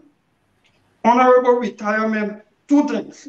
Honorable retirement means you must have served for minimum 12 years and above to qualify you for 10%. The current law says whether you serve for 1 month, 1 day, 1 week, once you leave you sat in that office constitutionally and left from there after 1 day, you are a former lawmaker under the current law. You are qualified for 50% of what current lawmakers earn.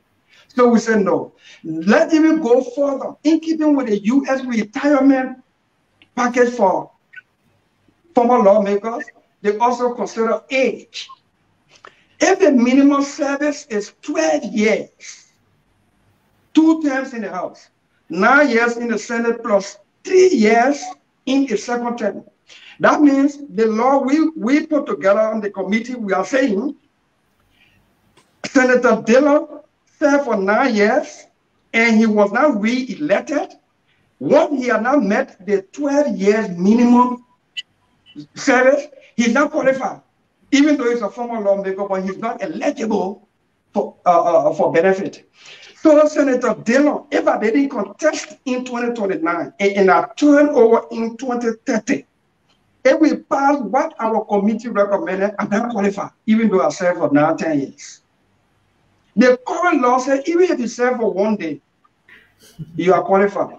We said no. 2, we said even the 12 years minimum, the minimum 2 terms in the House, if you were elected at the age of 25, and then you were re-elected and served for 12 years, that means you will be 37 years old after serving for 12 years.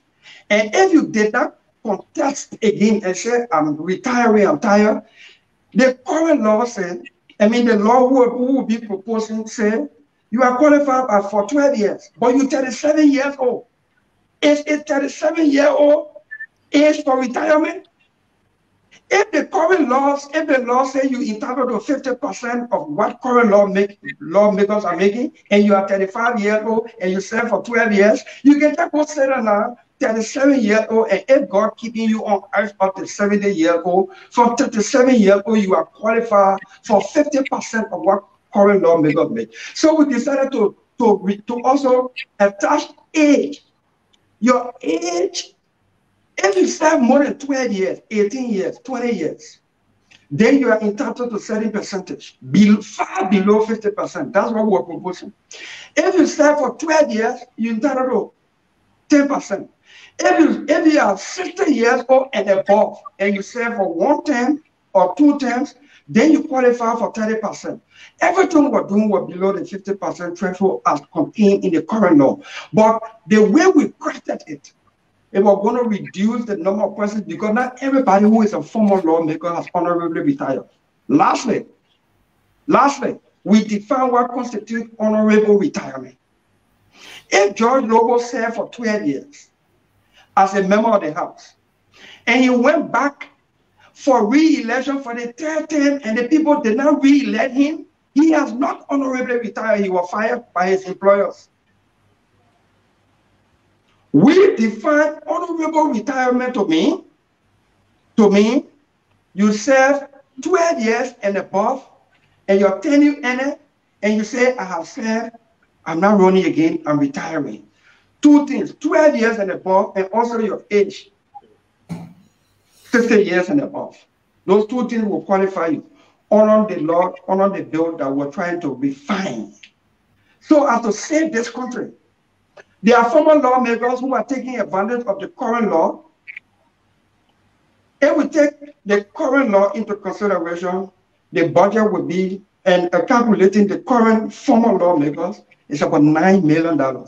During the budget hearing, the government had to negotiate with these former lawmakers to break it down to $800 per person. So we put $1.9 million in the budget for elected officers who served in keeping with the current law. We decided that we'll cut it down. Now, because of all of this public outcry and all of this new information coming and suggestions coming, we have determined today, few of us, that instead of all this wahala, we move former lawmakers from the law. Just amend the law, repeal the provision that says when you're a former lawmaker, you're entitled to 1%. Don't give any former lawmaker, including Darius Dillon, even if I served for 30 years. If you were not president, vice president, speaker, chief justice, deputy speaker, pro tem, associate justices, and judges in the judiciary, if you were not one of those officials, former lawmaker, you can serve for 29 years like Prince Johnson. You finish all the benefit and things we're getting already, we won't reduce it already. Or let's pay into a pension scheme through NASCAR. So when we reach pension age or retire, we can tap into that opportunity. So that is where we are. That is where we are. We're very, very strong on it today. Senator Lawrence, Senator Jonathan Borcha Silver, Senator Jeremiah Kuhn, and a whole lot of us. While other people say we should tweak the law to reduce the percentage so that and to reduce the number of persons qualified, just everybody, not everybody, we think we are resolving to repeal that provision of the law to remove all former lawmakers. Let's keep it as president, vice president. And another argument was that why is President we are not President Taylor not getting his benefit under the current law? I think Pierre will remember. Malasali looked at the law, she said, Charles Taylor didn't pay himself. The government was corrupt and he paid himself, so he would not honor the law. We thought that was wrong. So we decided to harmonize this law, make sense of it, and then save the country cover. But then people went criminally, deliberately attach a committee report signature Just like CPP framework document. You take one signature page on some place, you attach it to another document that is criminal. It's criminal. Lawmakers, individual lawmakers don't sign law when it is passed. When it is passed from the Senate, it is the president of the Senate who is the vice president of the Republic of Liberia, or the pro tem in the absence of the vice president and the secretary of the Senate that will sign that bill into law after it is voted. From the House, it is either the speaker or the deputy speaker in the absence of the speaker and the chief clerk. The two houses will sign in that line and then send it to the president for approval or for veto, if the president will so veto. So for anybody, what a media institution, political opponent, taking a committee report signature page to attach it to an existing law and put it in the public to say, yet a wicked law, evil law that Darius Dillon. They say Darius Dillon now. Darius Dillon. Fine. If I could sign anything that would pass into law, if I had the authority by constitutional means, I would assign that $5,000 bill for us to make 5,000 or less as lawmakers. So that's the clarity I wanted to make. I have to be a little winded. I have to be a little winded and long about it. Not only just for you, but for our listening audience. I'm sure maybe a George Lobo still won't beat me up. I'm here. No, let me make one clarification. I got a question for the senator on this, I think, because let me hold you there 1 minute. Let me make one clarification. One of the issues with Taylor was they said Taylor did not honorably retire. Taylor was forced into exile. And he did not even complete his tenure. So they thought, because the law talks about being honorably retired. And then also what I would advise the Senate is, even if you're moving towards a pension scheme where people are making contribution, I would advise that you wait. A point of let me finish. Yeah, you talk. But if you finish, then there'll be no need for the point. No, you can. The reason why the senator was allowed is because Miata raised an issue about he is absent. But you have two talking points today. Now that the senator has clarified, I got another question, but I can't ask it now because then I'm moving to the next topic. Because I got question. The next time the senator come on the show, I will find a chance to ask those questions. But let me let's stick to the schedule on what we wanted to discuss after the senator. So I can go now. No, you can go here in the show, man. Tomorrow session again, we'll have session all day today. No, Senator, let me lay on my advice. My advice is, if you are looking at a pension scheme where people make contribution, you have to wait until after 2023 elections, because 15 senators will be up for re-election. They only have less than a year there. You don't know whether they will come back, so y'all wait for that conversation to come back on the floor to be after 2023, where people now will have the bulk of the senator there will have either 6 or 9 years. Then people can make contribution. But if you is a catch-22 with that suggestion. If we wait for after 2022, after 2023, there are plenty of people going for re-election who will not be re-elected. They will be qualified under the current law. They will be qualified to make 50% of what current lawmakers making. It will be added to the current former lawmakers that are already benefiting under the current law. Repeal the current law. The provision that calls for former members of the legislature. Yeah. Once you were not speaker, you were not deputy speaker, you were not pro tem, no former lawmaker, including Darius Dillon, where I become former, no former lawmaker. I think we are everyone benefit will be Senator, Senator Dillon, before you leave. I think here's my recommendation to you. George, you got 30 seconds. Just 30 seconds. You guys just repeal what you want to repeal. Let's leave it like that. That would be the best thing. And then when they do resurface in the future, we can have those conversations. You'll just go from there and that will end it. But I think please provide all the document, the committee report, so we can have it. Because one of the problems is the type of information out there.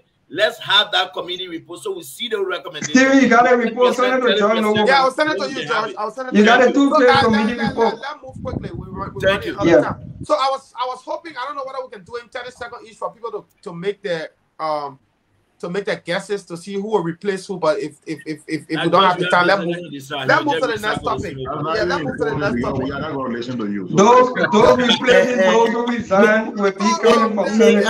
May I just bring a point to Senator? Senator, you are not here, but Daniel came up with an interesting suggestion. The House and the Senate, the legislative body, is supposed to have press people, because when I look at interaction, whether it's in the Senate or in the House, the whole balcony is full of press people who we assume will give the public this information. The information is not coming out. The enemies are there slanting and skewing the information to discredit people like yourself. So I'm saying, going forward, every single day of the workings of the legislature should be public knowledge. It is public entered. So since I became senator, and I mean I'm not arrogant about it, but I would take small pride in it, humble pride though. The Senate now has a live Facebook page, the Liberian Senate. What we are concluding also, every deliberation of the Liberian Senate in the last 1 year or so is live on the Senate, Liberian Senate Facebook page. Tomorrow's session, and in addition on this very page. And the class reloader, it is a commitment that the class reloader will also, from beginning for tomorrow, be bringing the Senate live to the people.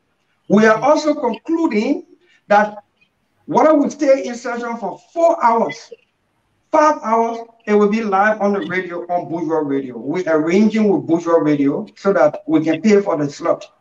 So that, because the Front Page Africa, the Spoon Network, the Cool FM, everybody in our Senate every day, you see the pool of media people fabric.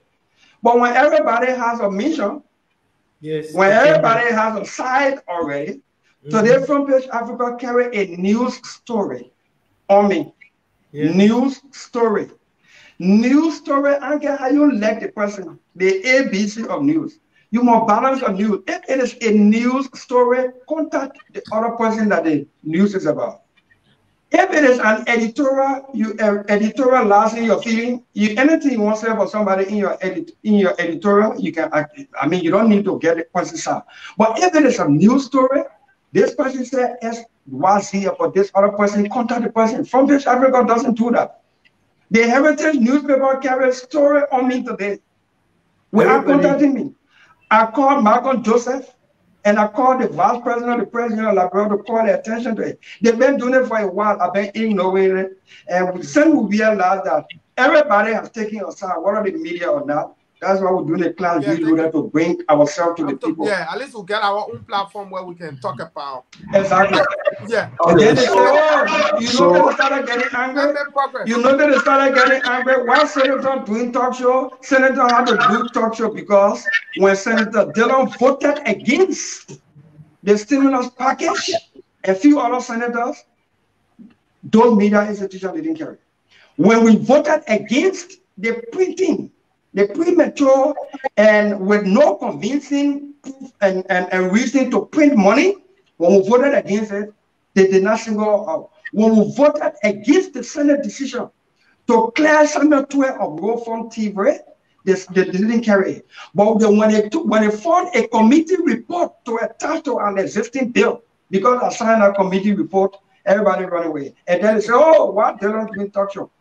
I've been running with a talk show. And I will speak to my people. It's even powerful to be direct with your people and speak with them. Everybody said, Senator Dillon, we're not hearing from you. We're not hearing from you. The boy hearing from me now. Some boy in the media first. So I do talk show. I'm the leader on the block. Thank you, Senator. So Steven, I beg you before you go for, because for me, I'm a communication man. So I like to give people the right direction. The comment Daniel made is beyond just going live. That's not communication. the legislature is a serious place. Who is your communication director? Who is your communication director? When you do it live for 2 hours, 3 hours, you know Albert Johnson. No, you know Albert Johnson, right? From ERBC, used to be at ERBC. Yeah, I know him, but I don't want to discuss him because if he's not making the impact that he ought to make, so the point I'm trying to make is, if you're going live for 2 hours, still you gotta believe that as we own this thing, people just saying I'm watching for some people just saying I'm 2 hours uninterrupted. Some people just coming in. So the communication person at the also represented the communication person of Senate, they got to have the requisite competence. And got to do press briefing. They got to do press briefing and communicate. If the person is competent, do what they have to do. They does not have to be for himself. That has to be communicating the Senate's decisions. You'll be reaching out to the public. They don't have that. I think ready to try, I think ready to do a little bit. I don't let that play. The other people want to bring your information. That they don't just tell me if I know that one Johnson there. That's but the senator got a press and public affairs guy in his office, right? It's not just about going live. You need to look. You all spend money and track competence. That's what happened in the U.S. Congress. Those two people in that play are congressional staff. They are well schooled. Some of them schooled more than the congressmen and women. Oh yeah. They do it because they want output, they want efficiency, they want productivity. Y'all do it. Play the money, spend on all kind of things. After your own budget, the Senate budget, they have your post on in communication and find competence. Now, all I can say, it doesn't mean exactly. Yeah, even in the recruitment of staff, y'all need to increase staff salary down there to attract serious professionals. And trust me, it will happen. Yeah, if you're talking about this bill, if you get an economist, if you get a public policy person in the Senate there, they will review all the things and provide the argument instead of everybody just go do their own private knowledge. Don't hire someone because they help you to campaign doing election. Exactly. Don't do it. And the point is but Stephen, just before you go ahead, let me just say this. The Department of Press, who have voluntarily spoken to the public about the controversy surrounding this document that was in the public, but you know why they wouldn't do so? Because they take direct instruction from the president pro tempore. Once Darius Dillon and Nyomlikanga Lawrence are on the hook, they've been criticized by the public. Those people are seen to be people who work for people who support the government. They will not say anything about it. They certify them. Okay?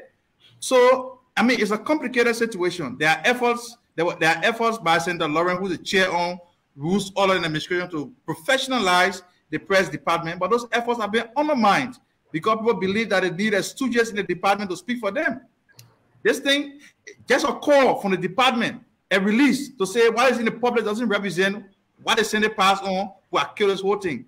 But they allow it to trend on because Dillon and Nyomli they won't be criticized. So you see the division at all levels. Daniel, next time Senator Dillon send people like us the original document. After the fact. Next time Senator Dillon send all the original document, and that way when we're speaking, we have it. That's all you do next time. Let's move on to the next topic. So then the next topic we'll look at the National Elections Commission, right? We read in the news that the National Elections Commission awarded the contract to a group called EKEMP, E-K-E-M-P, to do the biometric. We also learned that group has procedure to include on their website the logo of the National Elections Commission, meaning that they are now partners. Now, what we don't know is that whether there exists a contract and how they got the contract, the PPCC process, right? And we also know that a local paper had reported, the Daily Observer reported that the U.S. government issued a diplomatic note to the Ministry of Foreign Affairs showing concern about the company that was awarded the contract. Now, the U.S. Embassy today issued a press statement to clarify that they did not send any diplomatic note, but instead, and let me put that press statement up and read it, and then we can pick up with the conversation. So let me share the press statement.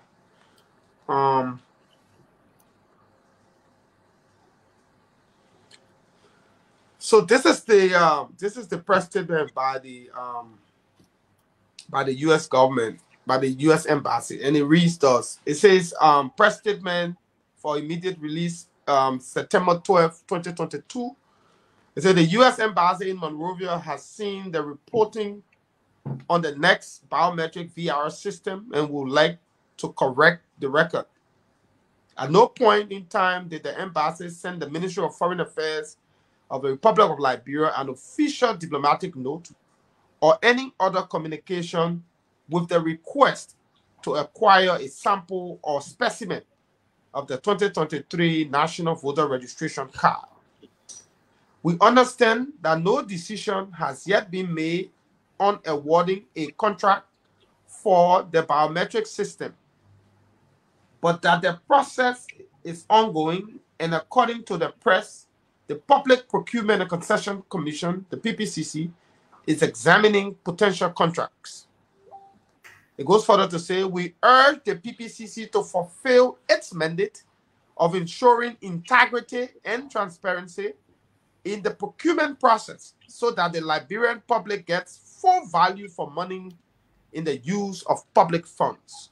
It goes further to say the United States and Liberia share democratic values, including the commitment to free, fair, and transparent elections. Our mission works closely with partners in the government and in civil society, focusing on next year's important national elections, and we emphasize the necessity of nonviolence and transparency in democratic societies. We remind our international and local partners of the importance of data security, especially regarding sensitive Liberian voting data.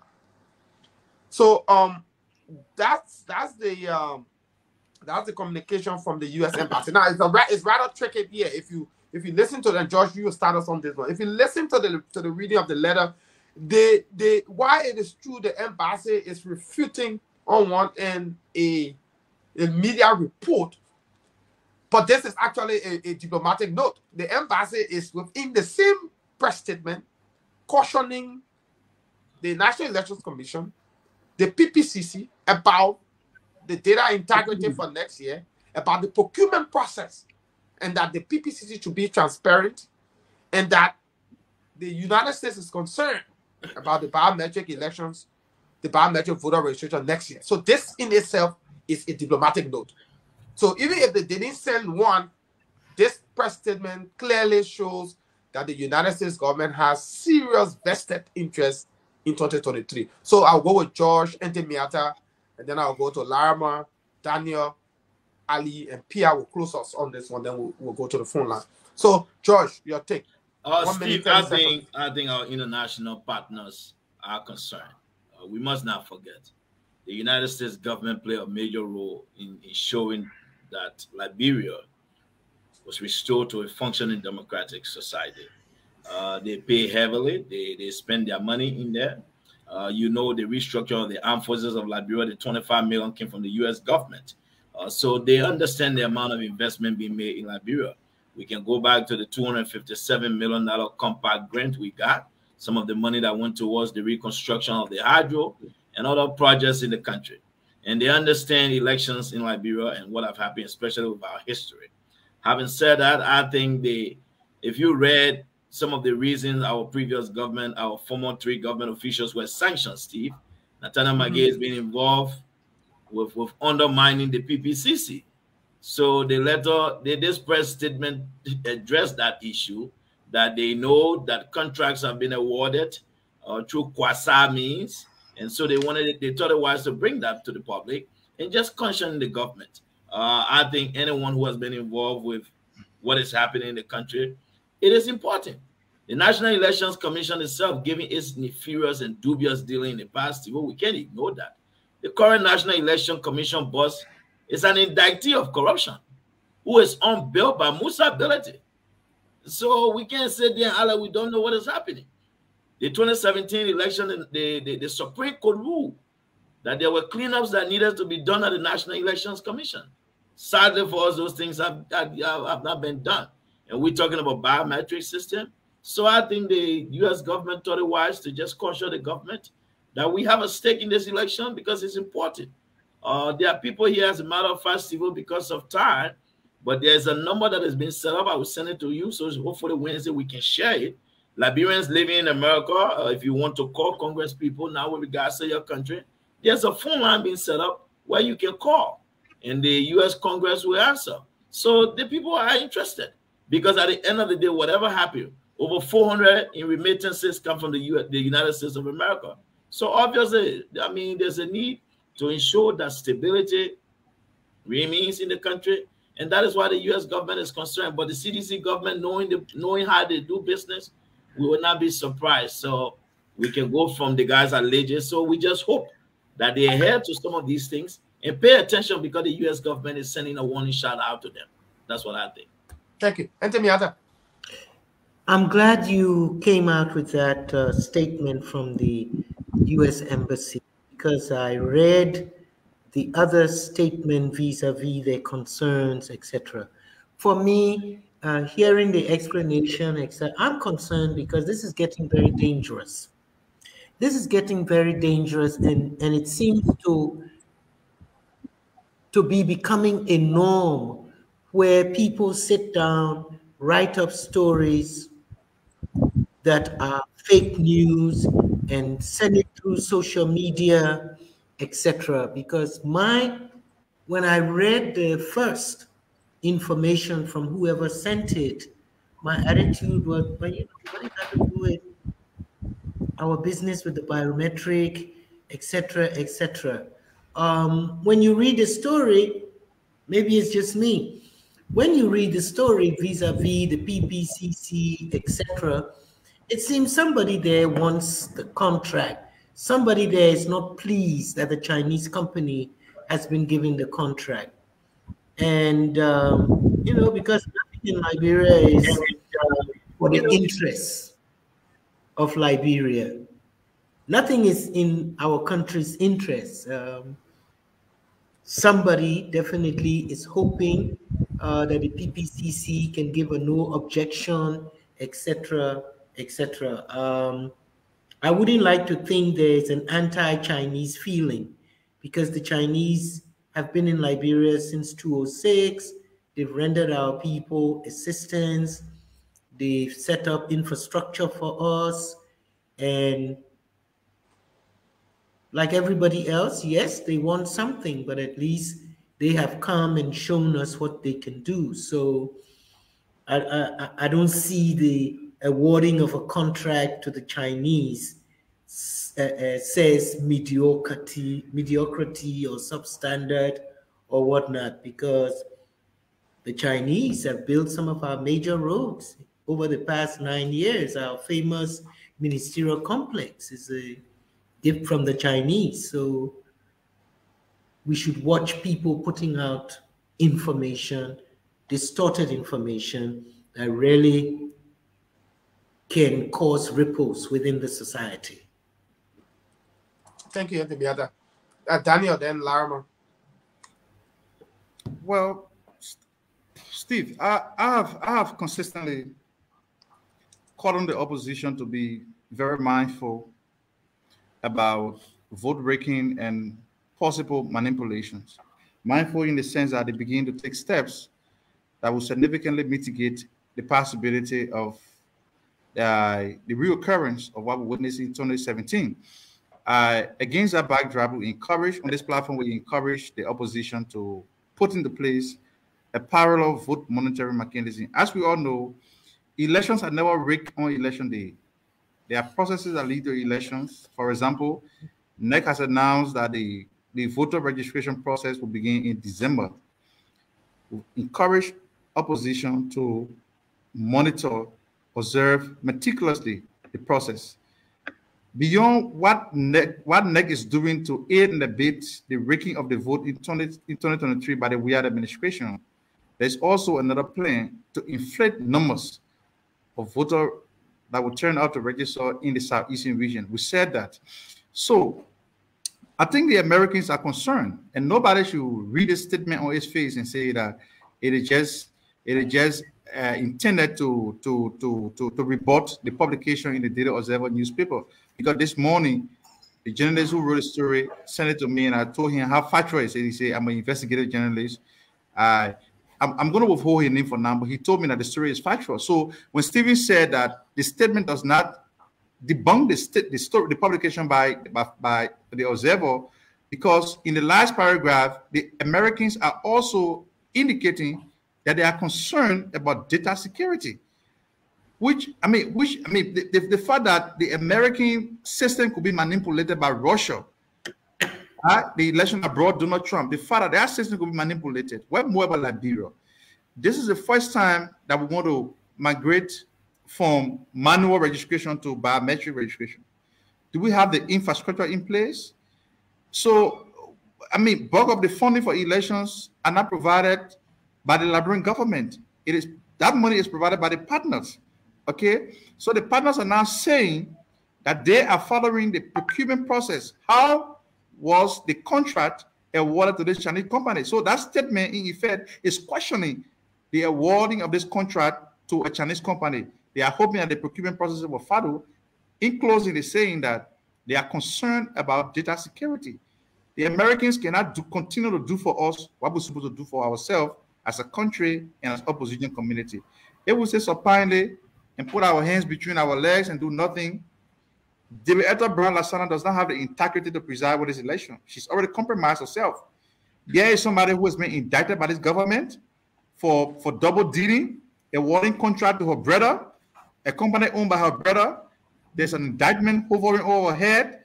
So you cannot squarely rely on the credibility of a commission headed by someone like Darius Brown Lasana to conduct credible elections in Liberia.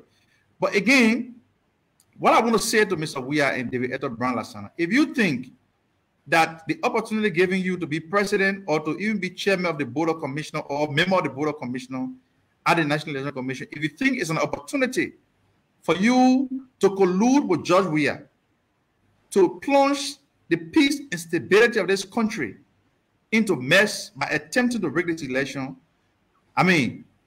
we can only remind you of the history that we've had here. The last time this country went to war, where thousands of people were killed. We ripped up pregnant women, babies from their stomach. We used intestine to string out gates at checkpoints and everything, was because somebody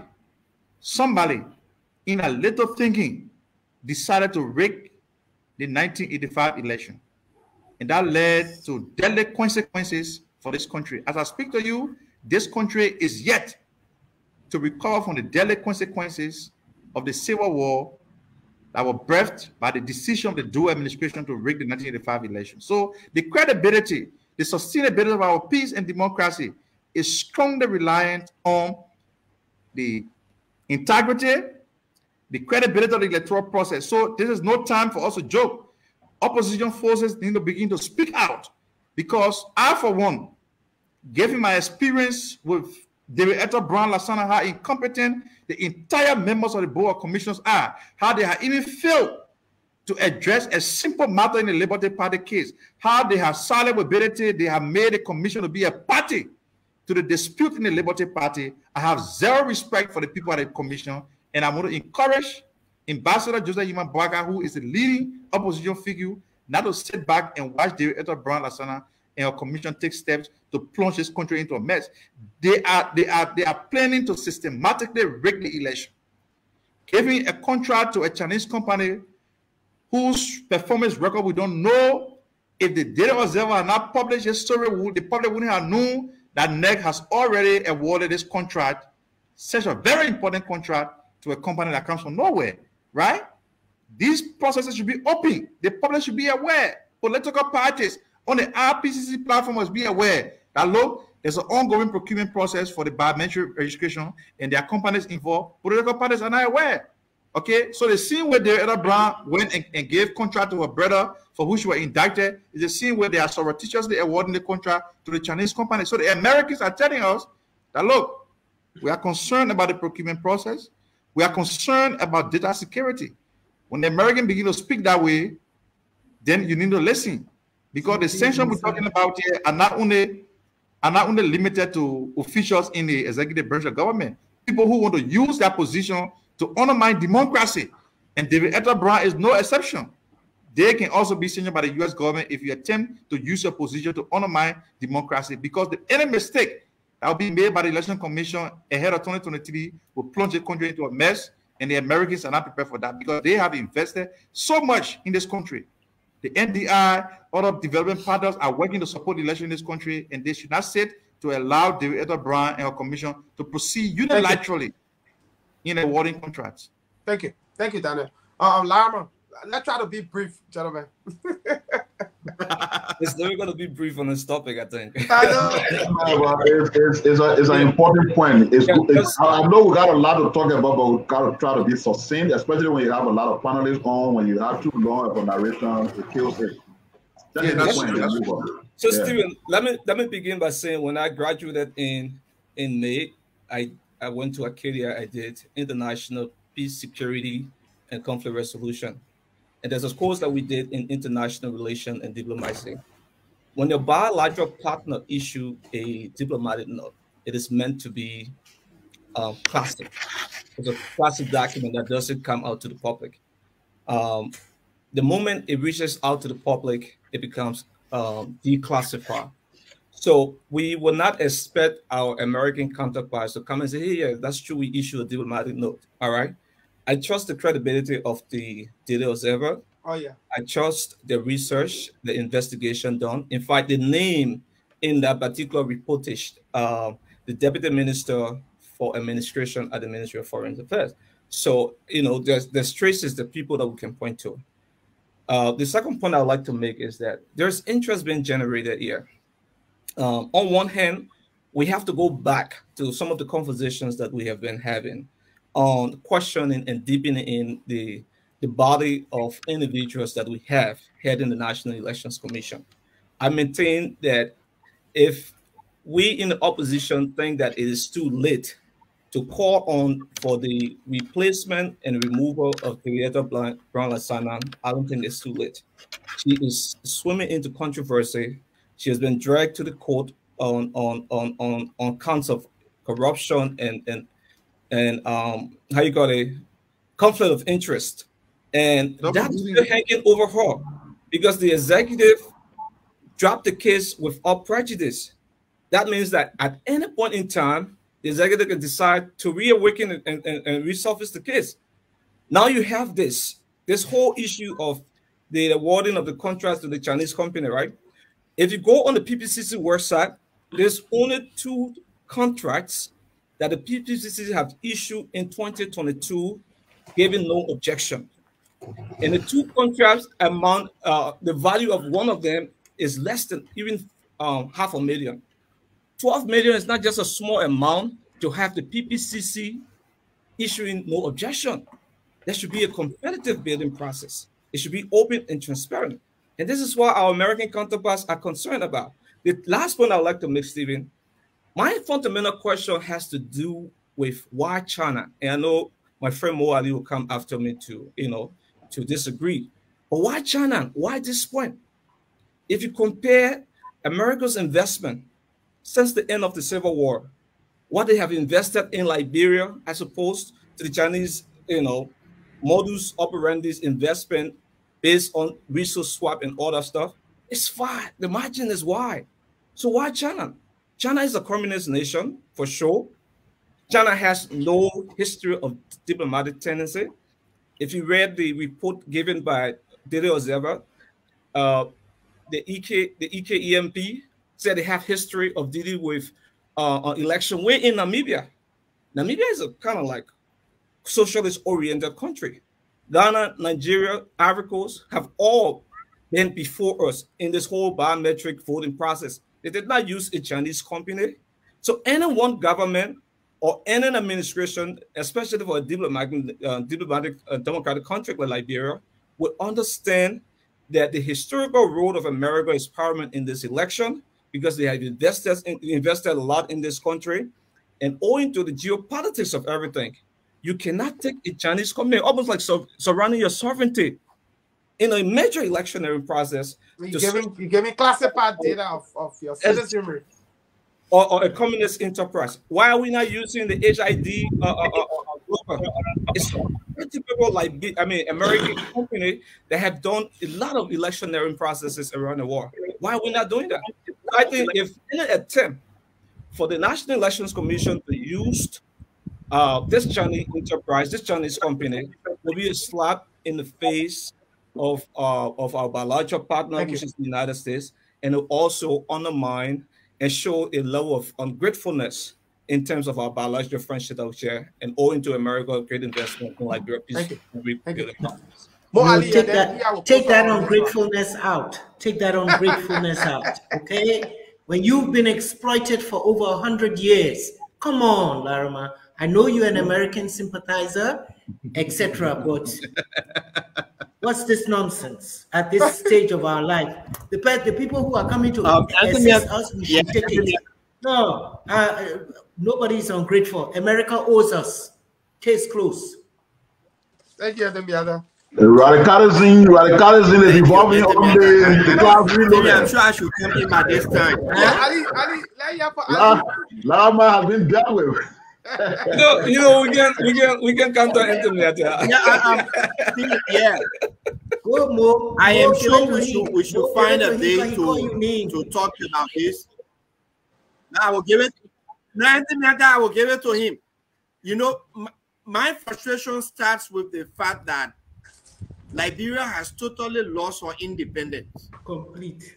That we depend on the Americans to even tell us that our streets are dirty before we know that our streets are dirty. Mm-hmm. That we will have to sit for the Americans to say that NEC has hired a Chinese company. Now, I don't care about where the company comes from. The point that Daniel made is that it should go through the proper process. The PPCC processes. We need to focus on the processes. How credible is the company? Companies can come from the United States and they can be very incredible. They can get engaged into corruption. We've seen some of them in this very country.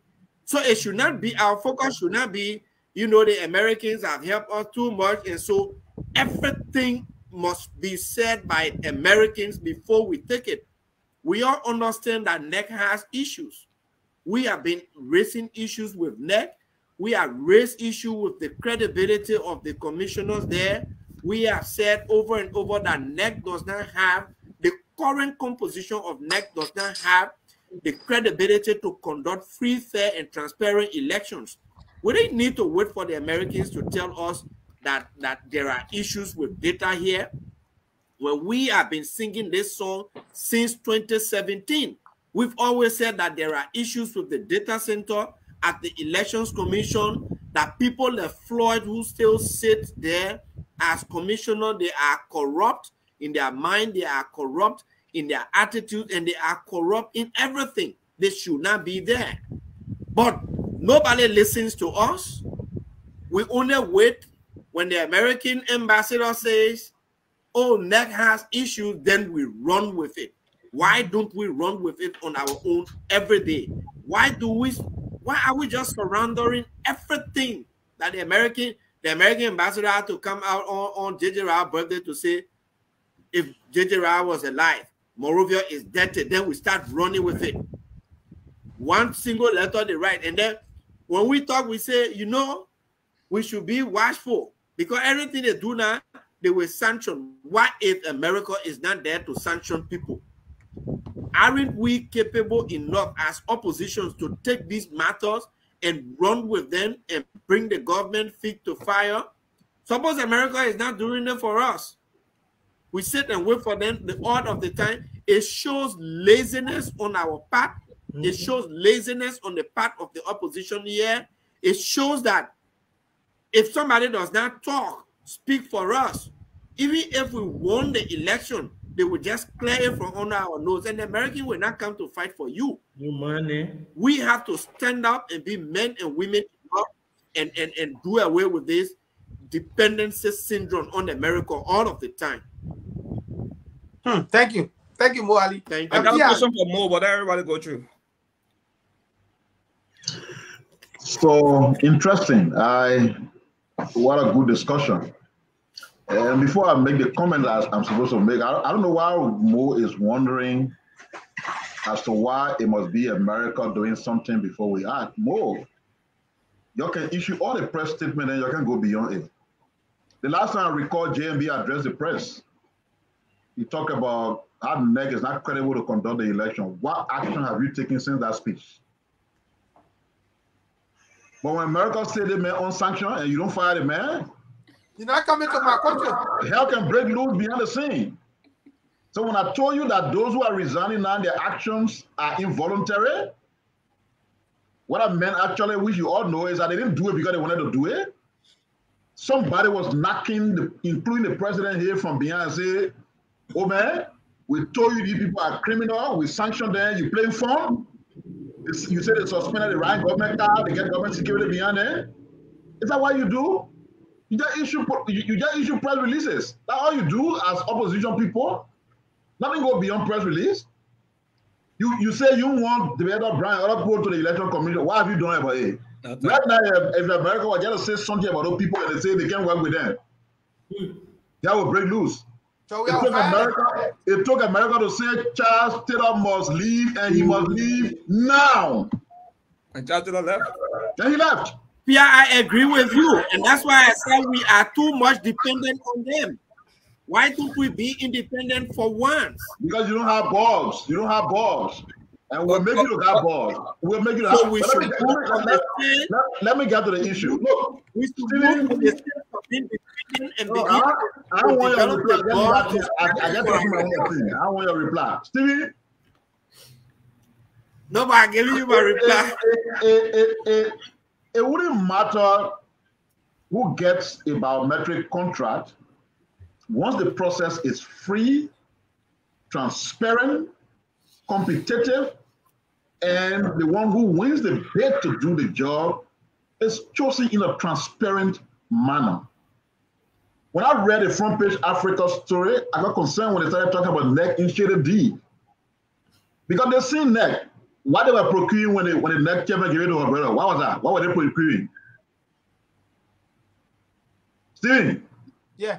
What did they procure at that time when the NEC chairman gave it to her? They said she gave it to her family. It was the internet yes. The internet service. No, it was something. I don't think that's it. Whoa, you were secretary general of a party. Yeah, I think. What was it? What was the question? The one that the NEC chairman went to court for. What were they procuring? Oh, she gave a contract to the thermometer. The thermometer for the COVID. I think Toman Enterprise, right? The thermometer for COVID.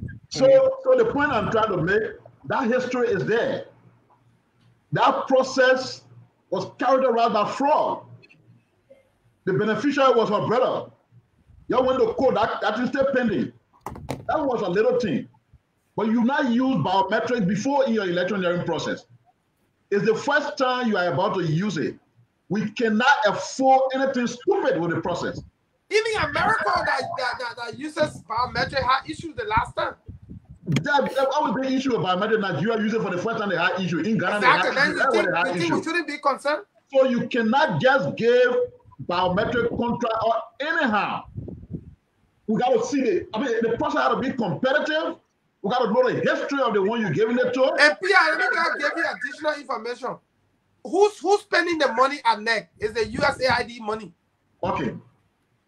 That one is a good thing. And why I don't care much about who takes the contract, but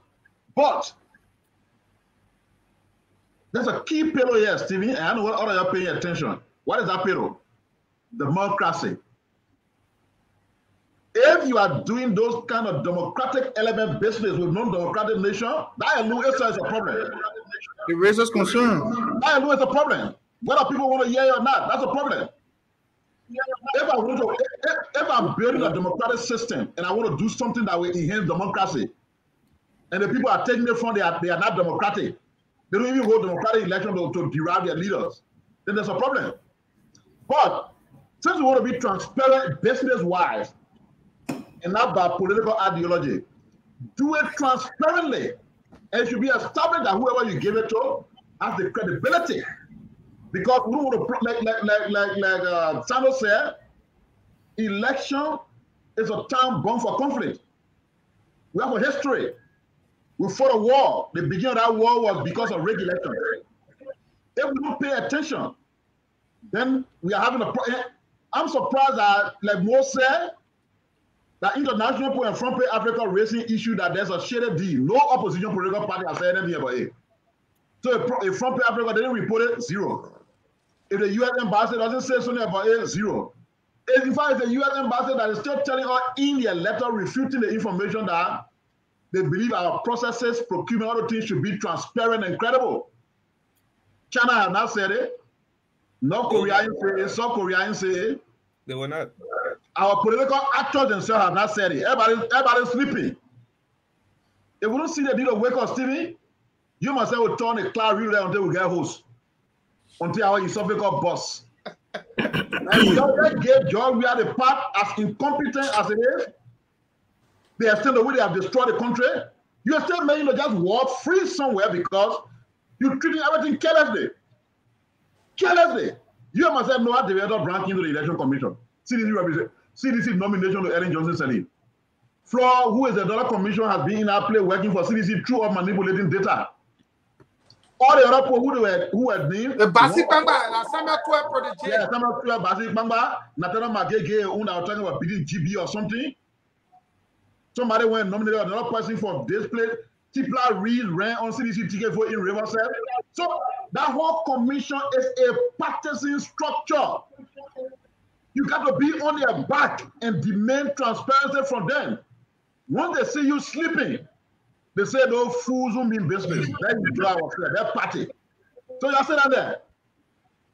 No, look, Steven, I think Cheryl, let me say all the things I want to say. No, yeah, I 100% agree with you on the last point. I 100% agree with you on the last point. I do not think, and that's why I was saying maybe it has been understood in a different context. The opposition, we should not be sitting for somebody to tell us that something is wrong. And that's why I am saying if the procurement processes are wrong, then we should talk about it. The political parties should demand that this process be transparent. And even if they cannot be a part of it, but they must witness the process so that we all can be happy with these procurement processes. Because if the wrong instrument is procured, it can be used to manipulate the data, and that we will just sit down and cry again and cry, and just like Pierre said, we will just issue press releases because we do not have the courage as opposition political parties to get into the street and demand what is right. Political leaders do not have the courage to say, More, you are right, but the thing is, they're not paying attention. If you pay attention, you know what is happening. I doubt whether they are paying attention. They're more concerned about somebody coming to read 2-hour press statement declaring that they're joining their party, or ANC attacking UP people attack. That's what I'm more concerned about. And that's not what's going to take any of you people to the executive. The process has been transparent. That's true. They've been incredible, holding the people who are responsible, including the government, feet to the fire. That's why we'll take you in this process that will be free, fair, transparent, that the Liberian people will matter. All the things that are priority for you, sorry, garbage, trash. Exactly. Let me just start, all right? I think what we have is a scenario of we have a diplomatic opposition and a ruthless government in power. When the Unity Party was in leadership for the 12 years, it was a ruthless opposition versus a diplomatic system of governance, right? So I think we have to change the strategy here. The only time the government was afraid of the opposition was June 7. And you saw how they panicked. It was June 7. Since June 7, everything about the opposition has reverted to press conference. And after the press conference, everybody fold their hands. We have to go back to a radical roadmap. No action after press conference. No action. Radical roadmap. That's the only way the government will fear what the opposition is saying. So America is doing a great favor, great help by being a third-party opposition in the process of making some of these pronouncements. Can somebody Daniel, please announce the number on the screen for people to call. Stephen. Yes, sir. Before we take general call, I want us to talk to George Wally. He reached out to me, and he said he's an expert in biometric system. Okay, good. So he had a professional input to make. So I told him to hold on, we're ready to make the call. He on the phone now? No, I just wanted to get your permission first before Yeah, I call him. And let me go ahead and on the screen. Yeah, we can talk to him before talking to any other person. So let me. Okay, so George is being called. I'm calling him now, and then we'll talk to him before you go to the rest of the caller. All right, so George Wallace. Yes, sir. Based on your interest with regards to the biometric system, the team thought to listen to you. Thank you, sir. And, so all ears, the panelists are listening, the Liberian people are listening. Go ahead, sir. Thank you, sir. And greetings to all the panelists. I will not speak about the politics of the PPPC regulations on the biometric system that is being intended for the elections. I'll be more specific when it comes to the integrity of the data, the process, the storage, the technology, and the deployment of a biometric system in Liberia. And I have authority to speak on this because we're the first that rolled out the biometric passport in Liberia, though there's still issues that needs to be dealt with because of the policies around it. Now, and after my statement, I'm open to questions from the panelists as well. So we'll first of all look at, okay, what is a biometric system? And I'll try to break it down so that every Liberian can understand. The biometric system is the process of measuring the unique physical behavioral characteristics of humans. So it's either the iris, which is the eyes, the facial, or fingerprint. So in Liberia now, we do have, there's this process that's going on currently. There's a national identification system. In my opinion, if Liberia wants to have a biometric election, there needs to be a sync between that and the passport application system that we have at the Ministry of Foreign Affairs. So, and further to speak to that, I would say it's impossible to roll out such system right now for election purposes, especially when the technology is not there. When we talk about technology, you look at connectivity between the various locations. You look at the precincts. How do you collect data? What is the integrity of the data? How do you store the data temporarily in case internet goes off? What's the process? I mean, the integrity of the human resources that you deploy.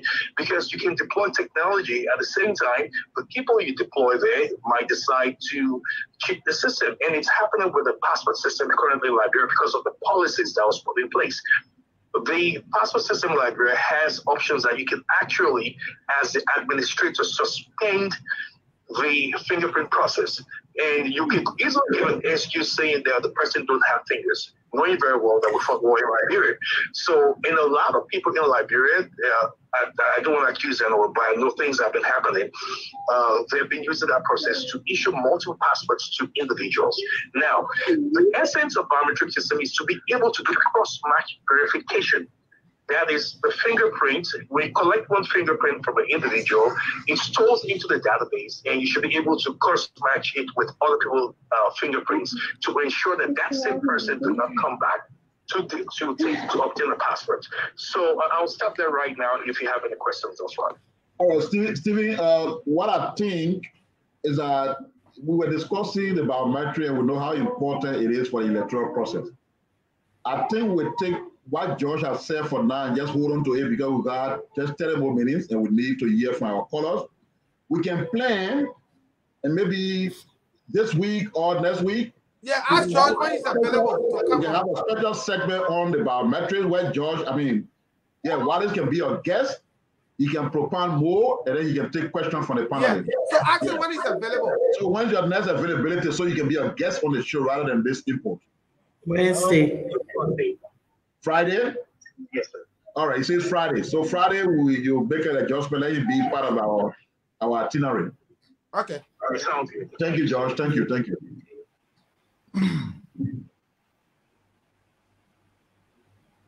So Daniel, please announce the number, Ali.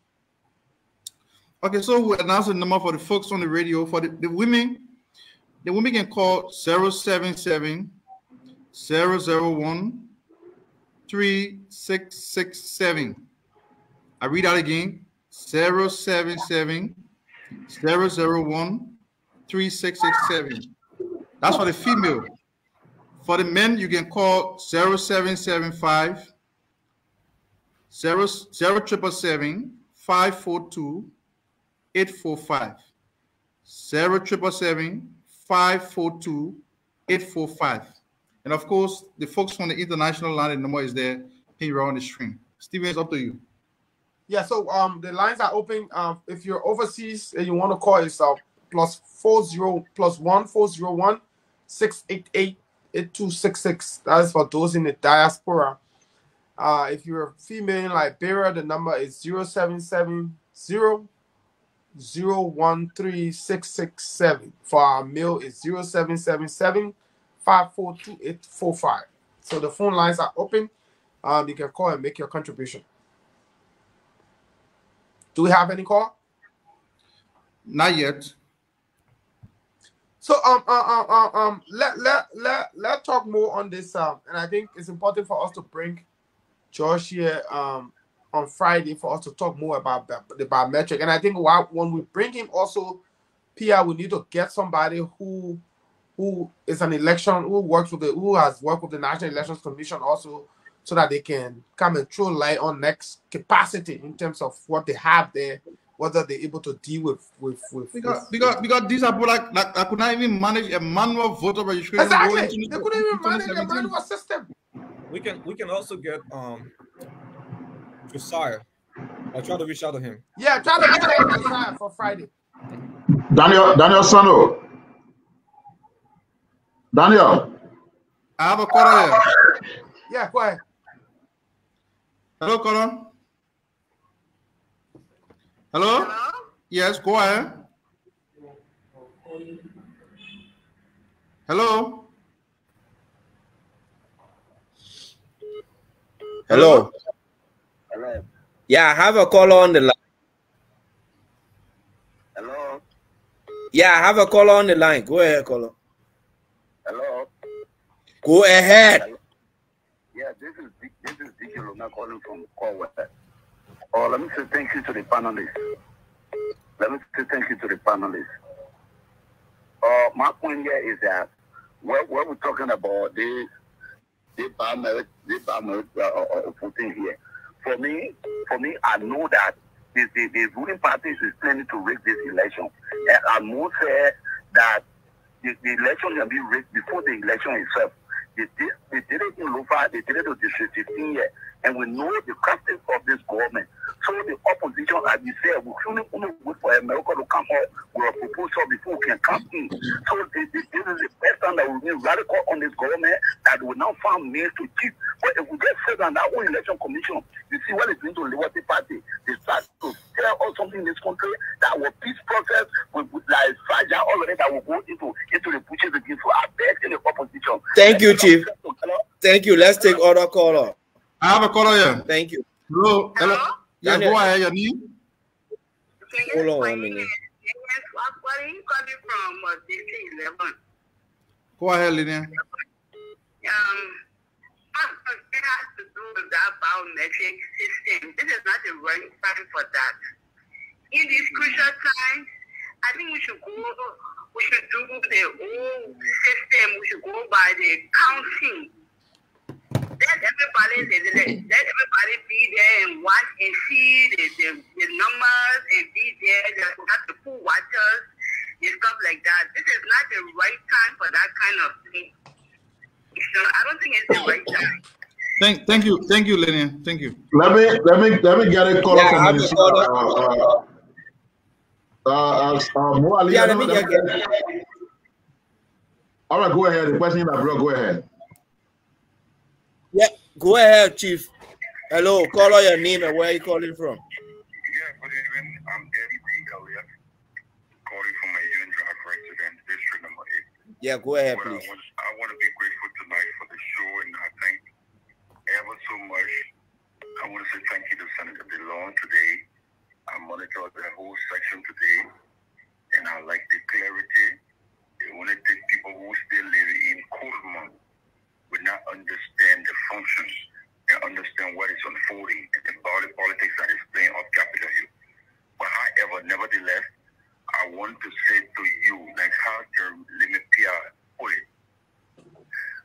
the Unity Party is taking a bigger lead in the opposition community. And it is about time that it be more robust than ever before. These guys, we're not going to take a joke with them. I am a member of the Liberty Party, no matter what happened, one notorious or our party on no hostage. We stay in the struggle for the independence of our party.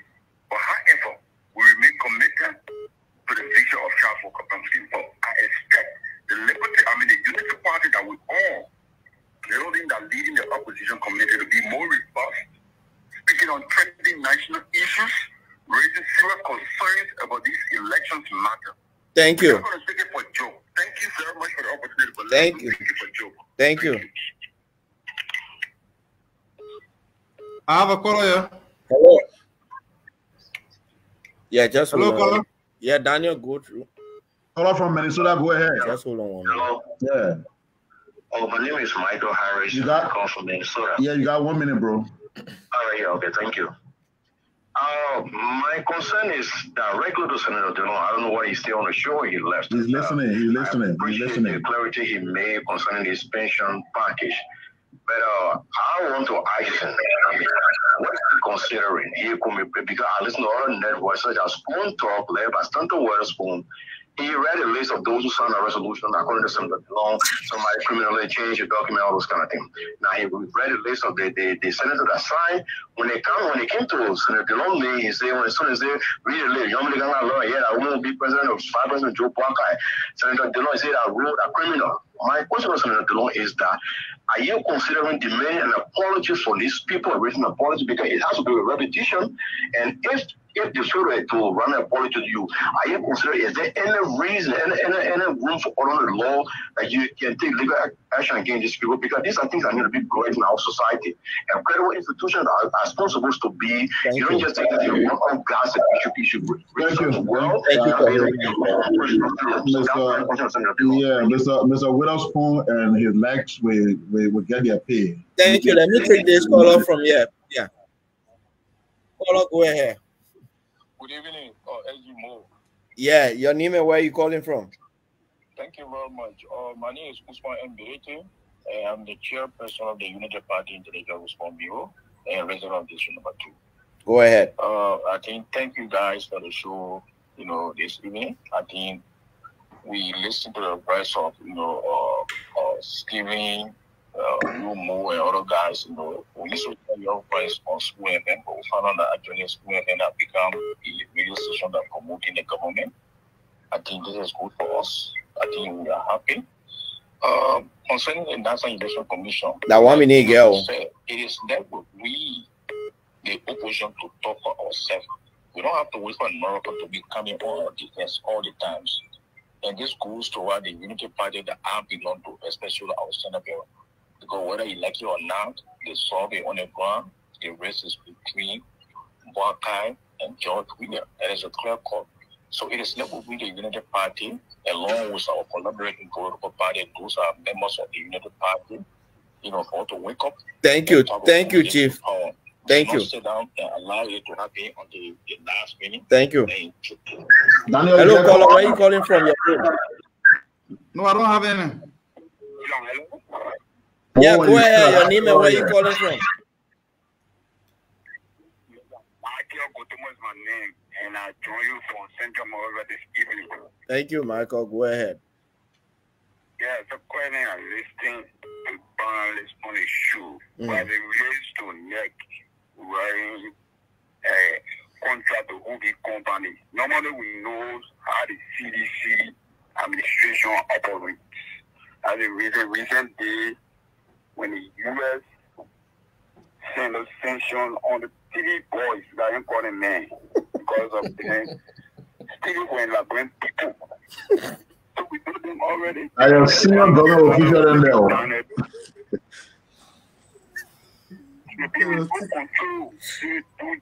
The person they be stealing, so they are boys.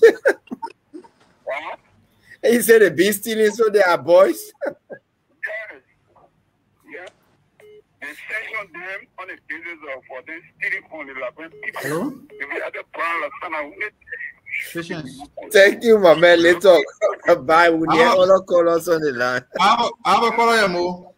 Yeah, let you have for the female. Thank you. Yeah, go ahead, Daniel. Just hold on. Hello, hello. Please call your name. Please call your name. Go ahead. Yeah, my questions have to do with the pensions business. It was a committee bill that the senators, both senators from the Liberty Party signed, and the government has been misleading the entire country. Can there be any action taken against those people that said our senators signed the bill? The Liberty Party people, the senator get that one. Call from America, go ahead. But I think it's good to clarify with the caller. Stevie, you want to clarify? Call from America, go ahead. Hello? Yeah, go ahead. Go ahead. They are listening to you. My name is Lena. I'm calling from Minnesota. Okay, I wanted to ask about the dual citizenship and also the election, process. Whether we in the diaspora will have a say in the election, like to say by voting. So, is there anything being done for us to have a say? Do you guys have any idea what are we going to do for us? What are they going to do? You want to answer her? Yes, sweetheart, you got to buy Thank you. Let me take this call. You got to buy a ticket and come to Monrovia anytime between December and March to register. Find your region because specific regions will be registering. Then you go back to Minnesota, and then when it's time to cast your vote, you come back to Monrovia and cast your vote. Oh, she said registration will be from December to March. From December 15 to March 27. You go to Liberia, you register, you come back. Then the election time, you go by, you vote. You got that freedom, you got that right. Yeah. But I mean, all right. Thank you. Let me take this call off on the line. Even with passports, they can't do your passport in Washington, D.C. They got to come to send it to Monrovia. So that's it. We ain't got no allowance for people in the diaspora. Yeah, we ain't got the machinery. We ain't got the money. We ain't got the structure. Because if you do it for America, the Liberians in Europe wanted to. So you buy a ticket, come home. Yeah, go ahead. All stand in the line. Go ahead. Go ahead. You calling from where? I'm Eugene, Utah, from Buchanan, Grand Bassa County. Bazo Boga, real call nation. Yeah, go ahead. Yeah, the senator too. The issue of the PPCC law, following the procedure, that's good. We have a lot of credible institutions, the FOR, the LACC, the PPCC, for what we talk about. Now, these are all good institutions and unique for our society. But if we say we follow the procedure to a work contract as regard to the biometric system of our election, then we may be wasting our time. Why? Why? In the first place, let us look at the history. Can I have any record of probing into Liberia election or anything? And I look at America, I would say yes. People are calling America need because America have been helping us. In fact, during the 2005 and 2006 election, there were international observers, including Americans. Not besides. Our people, when it comes to public spending. You got that 1 minute. I almost reminded you more that it's 1 minute. Okay, thank you. Of recent, the American Quickly, please. On government officials because they are monitoring our activities. All right. So China has no record of helping us in terms of electioneering. Thank you. In terms of breaking corrupt people. Mo Ali, don't let her answer you giving so that I'm more rushing you to leave the phone. Yeah, so I'm calling on quick. Next caller, your name and where are you calling from?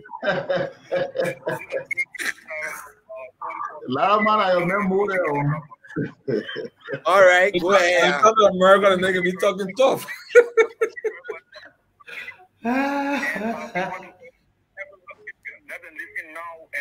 Come 2023, I don't want to make mistakes because we have been already the government has suffered us, or deny us or pressing us, and even and I want to tell the people that the RRA rule, the rule that the people can use, the rule that the American Consular, other experts, you play on the you're giving the rule contract to another people or this and that. Is that the type of education rule? And when the expert, the development car, the car will get gathered to get in the city of Liberia. So it is sad, it is frustrating. So we want to tell the people of the Liberia and those that in the United States, you make their way so possible that you get to Liberia, you vote council to get it. Thank you, Chief. More, let me put the caller quick. Thank you.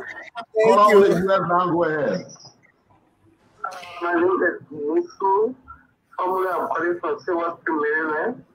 I just want to say, I work every election in Maryland. I work with the election commission. I work with the election commission. Some of us are willing to come to Liberia to be a full worker because it's very important. Because you can have everything.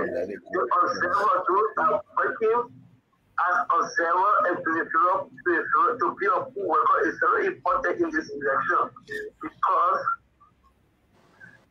we don't have Chinese doing anything for the election in Liberia. Mo Ali, when I let her comment you're making your, but go ahead. But I just want to say, Liberians here who work with the election commission, I have been working with the election commission. Every election, the company are going to work, are working for the senatorial and the governor election in the state of Maryland. So most of us have experience in working with the election commission, and we want to come. If I don't care, I don't want to be observer or people. Thank you so much. Thank you. Thank you. I have a caller here. Can I put in through? Hello, caller. Yeah, your name. Oh, sorry, somebody's still on the line. Hello. Yeah, okay, go ahead. Your name and where are you calling from? Yeah, my name is Thomas Square and I'm calling from this community to be precise. Go ahead, do community. Yeah. Let me remind the Liberian people that the election of Darius Dillon to power. Darius Dillon was voted based on anger. That temper Darius Dillon, it was not opposition that voted Darius Dillon. It was the same citizen that voted Darius Dillon. Liberians are angry. So not that about making the people to the owner the money what they're doing. And any attempt for anybody to take away coming election, any rebellion that come up, just like all his interactions, they will get himself prepared to be held liable for any attempt of any insurrection that will occur. Thank you, Chief. You're going to be on the stage. That BB speech you're making all day. I'm very bad any attempt. The last caller from my. Yeah, well, take 3 more calls. Then we. Thank you for getting me. Hello, Peter. Let me tell you something. Yeah, go ahead, sir. You guys are listening. Oh, Lord. Yeah, but who are you, sir? Who are you, sir? My name is Victor. I'm calling from Houston. Okay. No, Jeremy, look. The only thing that can defeat seditions, we got to behave. What is a sedition? And the only language you can understand is violence. Let me tell you something. If we go outside to protest, if you want us to beat them, that's the only one will beat seditions. They care about numbers. People know that nobody cares about anymore. So they will force their way back to the presidency. So the best way for us now is to behave worse than them. Let me tell you, that's the only one who can save the girl for the criminals. Okay, sir. Thank you. Thank you. I have a caller on the line here. Hello, caller. Your name and where are you calling from? Good evening. My name is Harold. I do call from Grand Bassa County this evening. Grand Bassa, okay, where they call? Go ahead. Yeah, my attention has been drawn to the statement that was made by the senator. He said he didn't just sign, but people are using his signature to do a lot of fake things. So I want him to clarify the statement that the bill that was passed just recently, the one that went to the lower house. So I want him to justify how is it like. All right, we'll ask him. He will come on to clarify. He was here earlier. You just joined the program, so you've missed a lot. Take the next call. Thank you. I'm taking the last caller from my end. Hello, you are the last. Go ahead. Your name and where are you calling from? The last for you, but not last for me. Oh, I said from my end. Yeah? Well, my name is Sheikh Biggie Jr. and I joined from Monrovia Market. Go ahead. Well, you know, let me first of all appreciate every one of you on the show. You see, Mo and Sano, the best thing to do to this government is to be very much radical. It is not just about the political leaders, but also we, the partisans of the opposition political parties. You see, the thing that what the people are doing, they are casting their character people over there like Joseph who take our money, lavishing all around, then is going to tarnish our senator reputation. And not just so, you got Joseph who bringing people retired guys. He's nothing to they send a health minister, therefore they intend to public work minister, now they made a council minister. I don't really know what the people are coming from. We got people that they say they are wearing contract to me. We really need to stand strong. All right, people are rigging election and they now start rigging it. If you can remember, President stated this that when George will become president in the country and wants to stand strong. Thank you very much. Thank you. I have a caller here, Mo. Yeah, go ahead. Finish with my end. How you doing? Go ahead. Your name, where you call from? This is something matter calling from the Grand Bassa County. Hey, Bassa people. Let me make a clarity on class reloaded tonight. Is a program live on Radio Dubai? Loud and clear to them whenever before. Wonderful. If you come to Grand Bassa County right now, because when class reloaded on, we are class reloaded fan. So we can be monitoring from community to community. So I was like in 3 community and everybody glued by the radio. So class reloaded making headway in the channel. I have a clarity tonight. The clarity here is that we are on the road as a people to make our new government to redeem this country. We don't want people like Jefferson Koji, example to be in our government by the grace of God. Yeah, the new government in 2023 that will come and go out the same government to come and redeem the country. You're bringing your blood list too? I don't care whether parliamentary or not. I mean, you got 1 minute. Yeah, God will confuse those people. I'm getting your information. Okay. And the clarity I have to make is we don't want the Jefferson Koji in our government. You know, saying that somebody would be like Jefferson Koji that way, let me just use the word to say that we respect the view of citizens, that we're not listening to citizens, and you know, whenever there is a good program on the radio and people try to make their call, and they call if you know, we don't want those people. We want respectful people in this coming government. Class really not making headway in Grand Bassa County. You keep glued to the phone, and I mean, it will help be possible for you to answer everybody, but at least, you know, for someone also call, even the same person, some people personal line, and there will be no response. Now, how you can start, how you can end. It is not deliberate. Generally, the line can be jamming out. Thank you, something. So, thank you very much. Mo Ali, while I'm taking this call, I want you guys who on the ground to try to get to Yeke. I'm getting some indication in my DM that Yeke was following the show. He was interested. So Since you on the ground calling directly to see whether he wants to come on while the caller from the US is talking. Yeah, let him come on Wednesday. No, you just wanted to, I think they just wanted him to make input, and maybe when he comes on, you can tell him whether you want him to come on whenever. They just want him to call anybody else. Okay. So reach out to him to confirm that. Caller from the US, go ahead. I'm calling from George, and I just tried to make Darius Dillon to change the name that he had that we elected him on. We elected him as a light. I think Darius Dillon should change that name to. Hello? Go ahead. Listen to you. Oh, okay. Oh, I wanted you to change the name to a very stronger name, like where people can say when the language is firing, right? I just forget how we refer to it. Because what Darius Dillon is. You want him to change it from light to thunder? Yeah. Okay. Yeah, let Darius Dillon be called a thunder for now. Okay. So for every time that Darius Dillon sound a document, it becomes a noise, and right away the guy in the house will go and withdraw it just because they want for Darius Dillon to look a little bit crazy and so Liberian can respect him. So I think Darius Dillon should change the name to the thunder. Okay, sir. The light. Thank you. All right. Thunder. Wow. Thank you. Hey, just change it into the hydro. It'll be easy.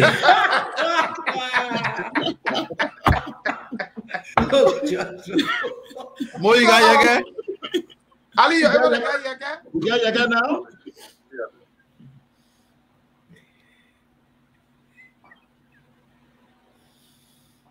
I don't think Ali, you can hear us?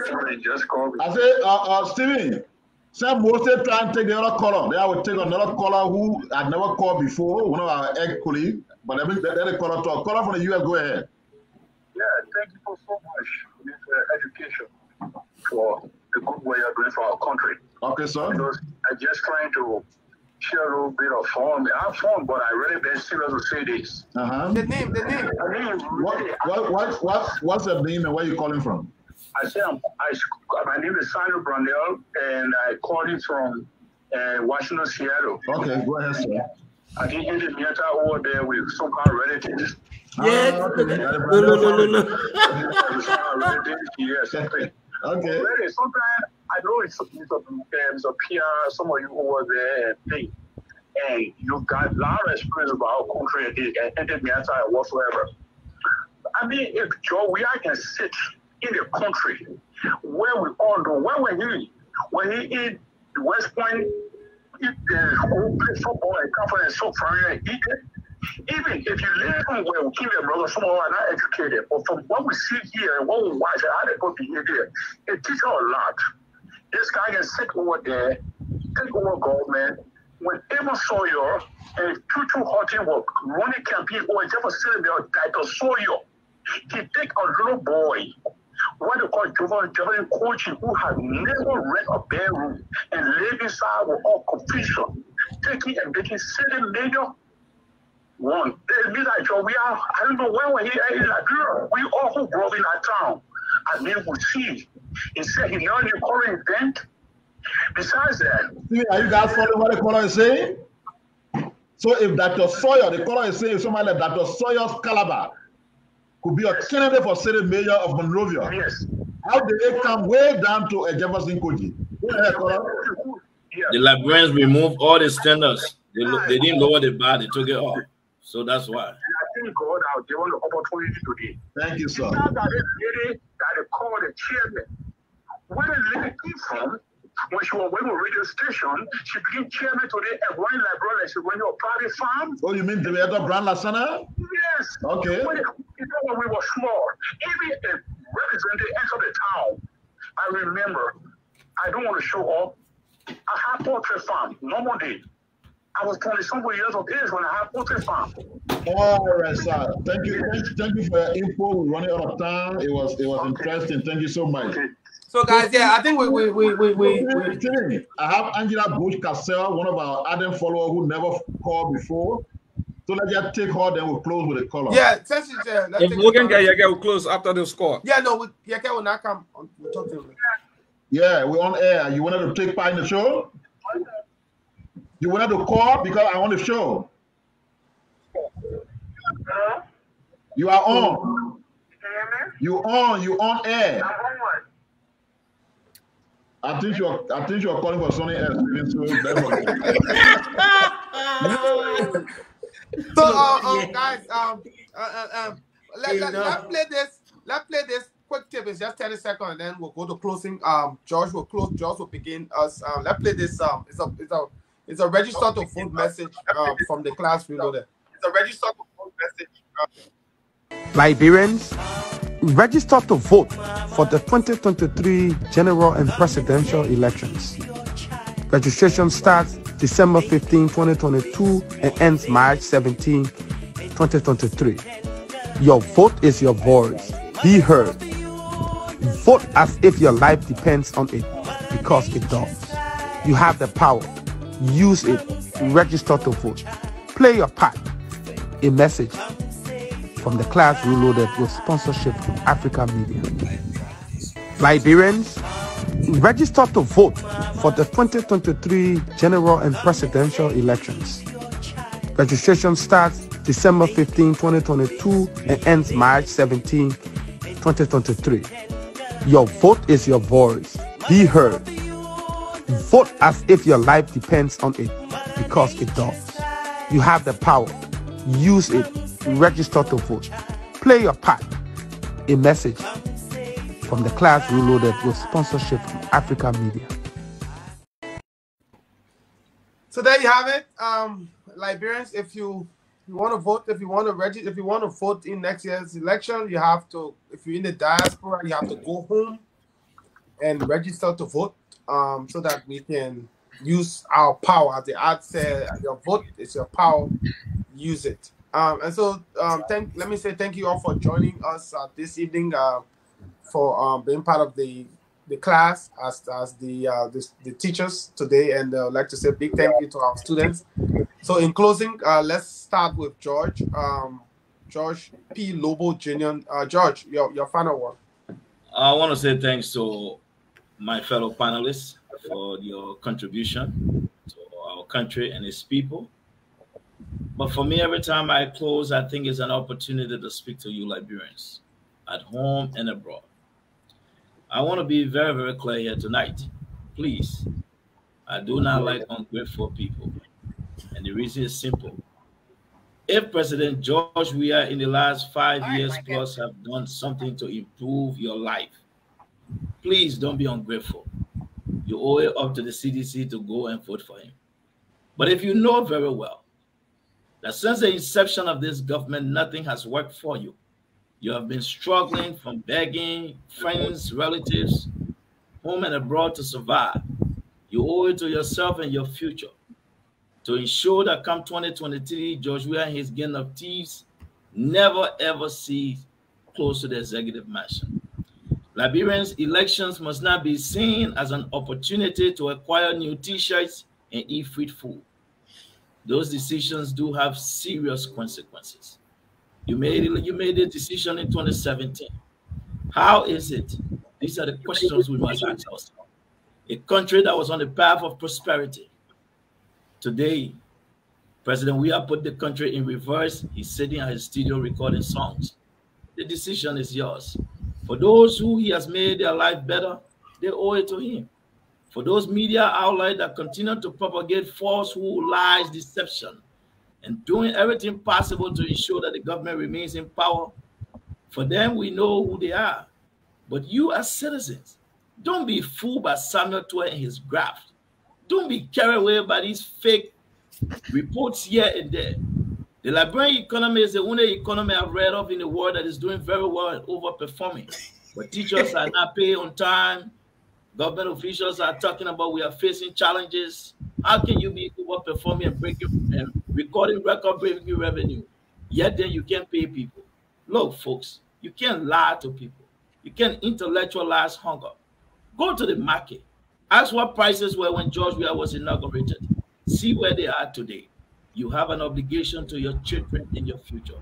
For me, I struggle every day, waking up knowing that the man who is the president of my country is a man who has no understanding of what it means to be president. Look, my brothers and sisters, the decision is yours. Vote wisely, because If you think the country is high right now, the country is just getting ready to start getting high. I see you. Thank you, folks. Thank you. Thank you, George. Enter. Thanks to everyone. It's been fun participating as always. You came to me too quickly because I was trying to put my thoughts together. But anyway, what I want to say quickly, a lot of doubt is being raised about the biometric system. I'm one of those people who is advocating for biometric system.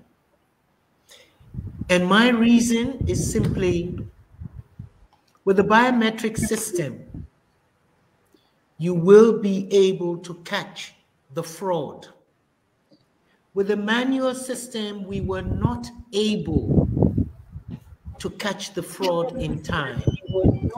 The double registration, the bringing in of citizens from Guinea, bringing in citizens from Sierra Leone, we were not able to catch those early enough, and it went into the system. We were not able to follow up on the 100,000 extra ballots that Minister Amara Kone printed. Stephen, you don't smile, you're let to be smiling. All of us know the story in town. The biometric system, when I go put my fingerprint there, it's only one fingerprint. I can't go to Lofa and go register again.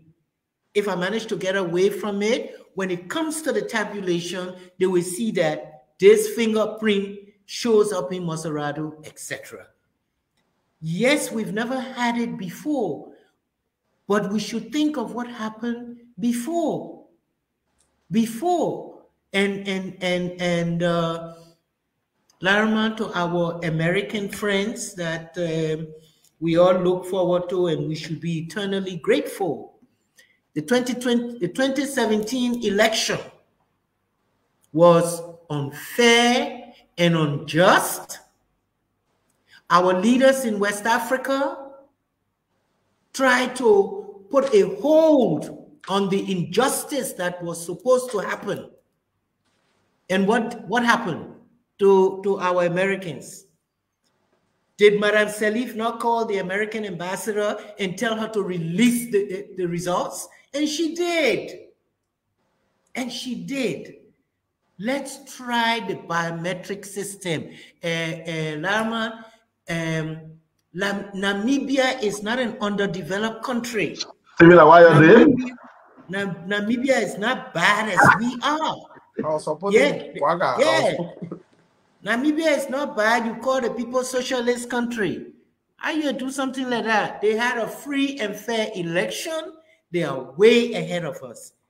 We can ask for help from the so-called partners. If they mean well, they send observers, let them send experts to assist us.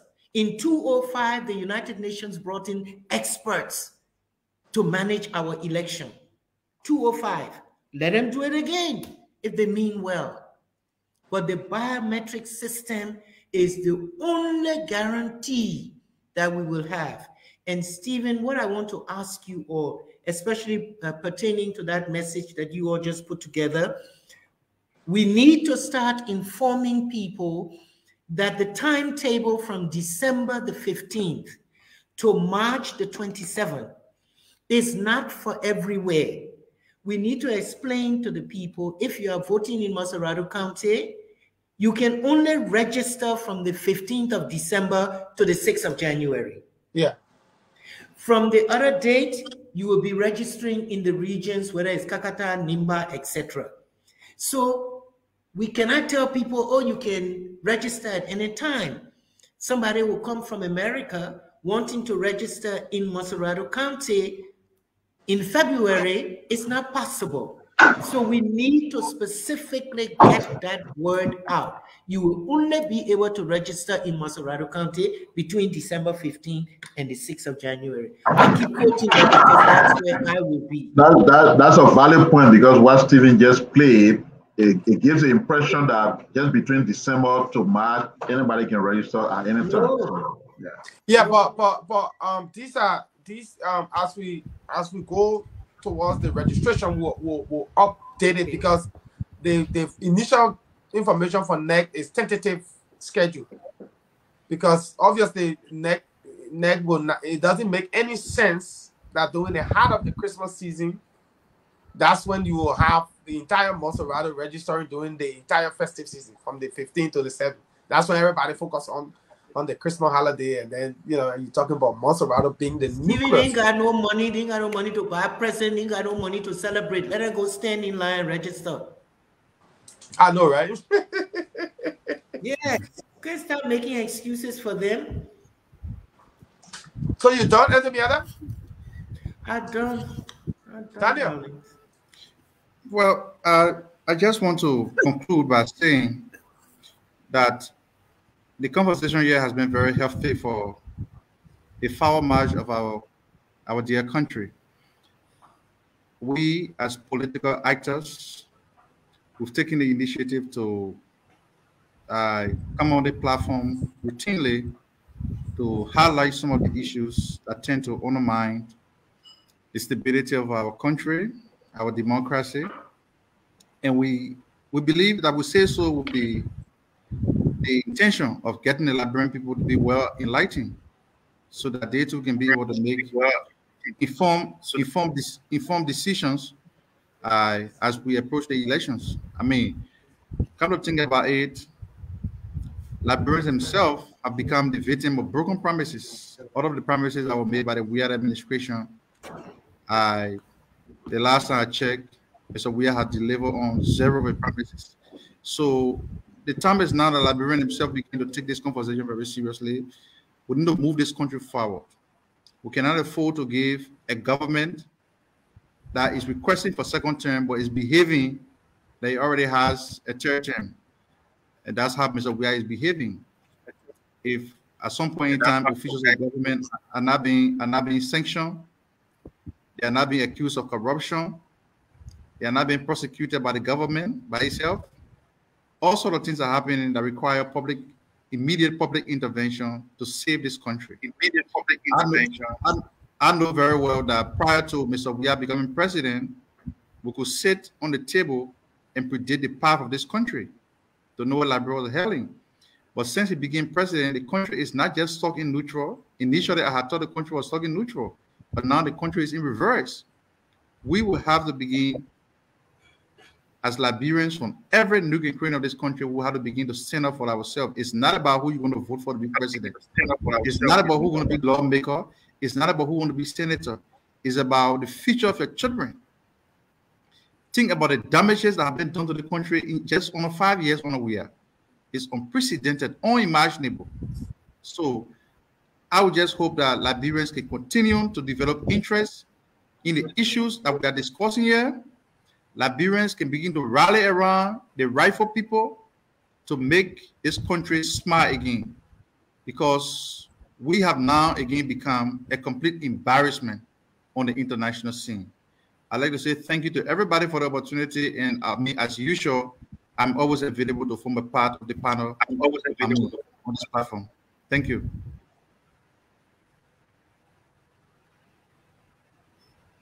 Lama. Yeah, so let me start on this note that, things are not just difficult in Liberia, right? We in the US and other parts of the world, the Liberian diaspora community, are also hurt by the difficulties and challenges in Liberia.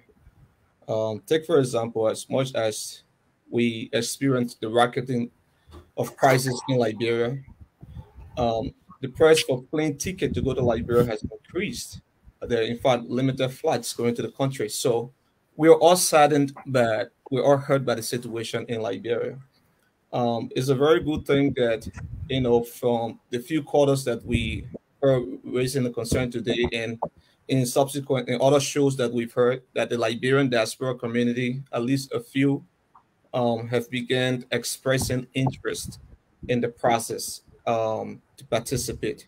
We want to encourage more Liberians in the diaspora, whether you're in Canada, you're in the US, you're in Europe, like make it your constitutional duty to form part of the process. Go to Liberia, register to vote, be a part of the change making, fundamental to creating a new direction for our country. I think it is very important when you do that, because you'll be inscribing your name in history as being part of a process that deliver our country from this state of violence. Thank you. Ali. Thank you, Stephen. And I think my colleagues have touched on these issues so well.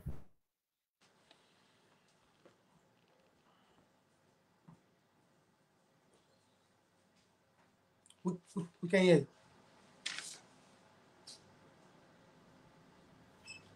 You mute him up. I think he got a call. Ali, we can't hear you. Sorry.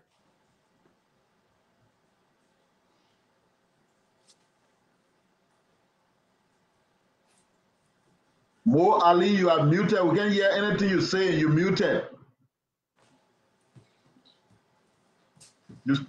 Yeah. Problem.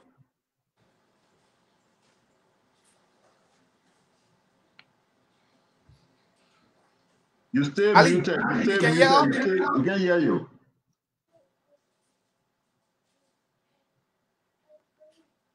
We can't hear you. We can't hear you.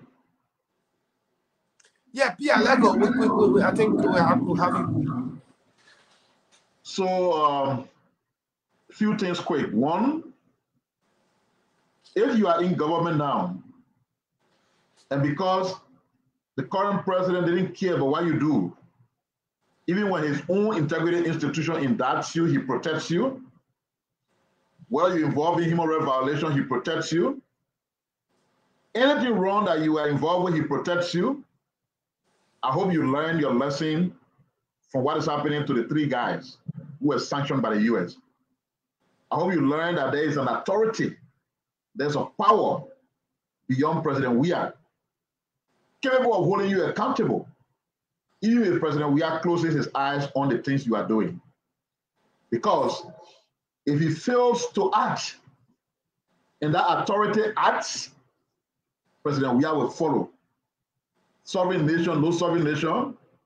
If you don't see that writing on the wall and know that if you do the wrong thing, and Mr. Weah plays blind eye, there's a higher power that will hold you accountable. Second, let me remind the people at NEC about a famous quotation from Charles Taylor. And he said that to G. Henry Andrews and his election commission. He said to them, G. Henry Andrews, you and your commissioner, if you tamper with the elections to be held, he said, even the angels from heaven will not save you. I'm of the opinion that those quotations from Mr. Taylor still resonates today. And it does not have to come from a leader like a case was with Taylor. I think the Liberian people are sending that message loud and clear and resoundingly. It is in the interest of the current election commission to listen to what the people are saying. Because if you play with their elections, they're telling you, I'm not saying that, they are telling you there will be consequences. And the final thing before I close, Stephen, is this Bo Bannon headline of Front Page Africa, tomorrow's edition, you know, it always sent out in advance, which is sorting things up by itself with the whole pension issue. That headline says members of the Senate take issue with the House of Representatives over rejection of a new election bill, says it is being politicized for their own benefit. And then the main Bo Bannon headline is, old pension law more evil That's a question mark. But then see the most interesting thing, which is the one that comes in a small writing. It says, as a result of a pension passed in 2003, former lawmakers are entitled to 4,000 United States dollars. I'm quoting from West Africa as pension. And it is the law that the Senate seeks to amend. You know who's saying this? Jeremiah Kuhn, now opposition man. So they don't have to be hurting here. Once he did the right thing for us, once we got information that he did the wrong thing, you saw how we dealt with him. We didn't care whether he's a panelist on this show. You saw how Indy Meta went for his neck, and he had to come on the show to clear it. That's what it tells you the way we see the country. Without sycophants, without bootlicking anybody, you can be even our own. But he did a good job in clarifying. And when I see ruling party proteges like Jeremiah Kuhn and other people trying to clarify, then the media, the specific portion of the media that wants to see everything that contains their own name to be like a weapon that they can run with, destroy their own credibility, you just got to watch out, because there's a saying that the truth crushed to the ground will rise again. Thank you. Wonderful Thank show. you, Pierre. Thank you, Pierre. And let me give my closing argument. Elections have consequences. How you vote, who you vote, will determine at which pace, whether in the right direction or the wrong direction, or also the country remains stagnant. Our decision in 2017 to elect George Weah proved to be one of the worst decisions that Liberian made. The country is moving fast in reverse. Our institutions are all compromised. No integrity. Our public officials have become far more corrupt than we can ever imagine. But here's the good news. The good news is we have a chance to change all of this.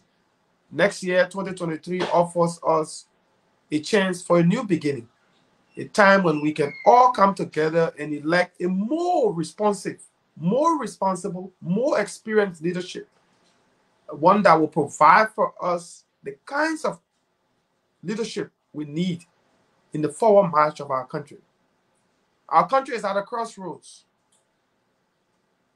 We have a critical decision to make. This is why we've stressed the need that Liberians in the diaspora must take advantage of the electoral registration window. Go back home, mobilize your community, talk to your neighbor, get them registered to vote. Because it is the only way we can shape our democracy. It is the only way we can change our government. If we don't register, if we don't vote, we can expect the same thing to continue. So importance of voting is key. And we'll continue on this show to stress the need for voting and how each of us can go back home, register, so that we can play a major part in the elections next year. So on that note, we'd like to say thank you all for joining us. I would like to thank all of our panelists for coming. Pierre, Lariman, George, Lobo. No quotation today. It's coming. We had Daniel. We had Daniel, Sano, Mo Ali, Senator Dillon, and our own Auntie Miata earlier. I would like to say thank you to our radio station, Bushra Radio FM 98.1, Shakta FM 102.5 in Monterrado, Radio Tupa 89.1 there in Grand Bassa County, Voice of Lofa 99.3 there in Lofa, Radio Joy Africa 97.5 Magidi, Voice of Compa 106.5 there in Nimba, and Buto Radio 102.3. Our quotation for the day, as Pierre asked, is by George Washington. He says, it is far better to be alone than to be in bad company. It is far better to be alone than to be in bad company. So on that note, we come to the end of another edition of the Class Reloaded. To all of our folks in the comment section, we thank you for participating. For all of you watching us via the internet, we'd like to say thank you for joining us. We appreciate the time you take to be with us all through the conversation. We appreciate the feedback. We're looking forward to another fascinating edition of the program on Wednesday, when we all shall come back again. Hopefully we'll get some guests on to come and talk about trending national issue. On that note, Pia, thank you all for joining. Thank you, Larima. It's good to see you all again. Have a wonderful rest of the week until we meet. Do have yourself a wonderful time. Bye-bye. Liberians, register to vote for the 2023 general and presidential elections. Registration starts December 15, 2022 and ends March 17, 2023. Your vote is your voice. Be heard. Vote as if your life depends on it. In Liberia, November 1944, a public-spirited person was born. Joseph Nyuma Wakai from Wasanga, Foya District, Lofa County. He is a role model. He's actually my inspiration. He's also a perfect example of humility. He's a very humble person. Through that papi, the help he start giving all from this swamp here. I know that when he get there, he will help me. He will help the nation. In Liberia, November 1944, a public-spirited person was born. Joseph Nyuma Wakai from Wasanga, Foya District, Lofa County. He is a role model. He's actually my inspiration. He's also a perfect example of humility. He's a very humble person. Through that papi, the help he start giving all from this swamp here. I know that when he get there, he will. Liberians, register to vote for the 2023 general and presidential elections. Registration starts December 15, 2022 and ends March 17, 2023. Your vote is your voice. Be heard. Vote as if your life depends on it, because it does. You have the power. Use it. Register to vote. Play your part. A message from the class reloaded with sponsorship from Africa Media. Liberians, register to vote for the 2023 general and presidential elections. Registration starts December 15, 2022 and ends March 17, 2023. Your vote is your voice. Be heard. Vote as if your life depends on it, because it does. You have the power. Use it. Register to vote. Play your part. A message from the class reloaded with sponsorship from Africa Media.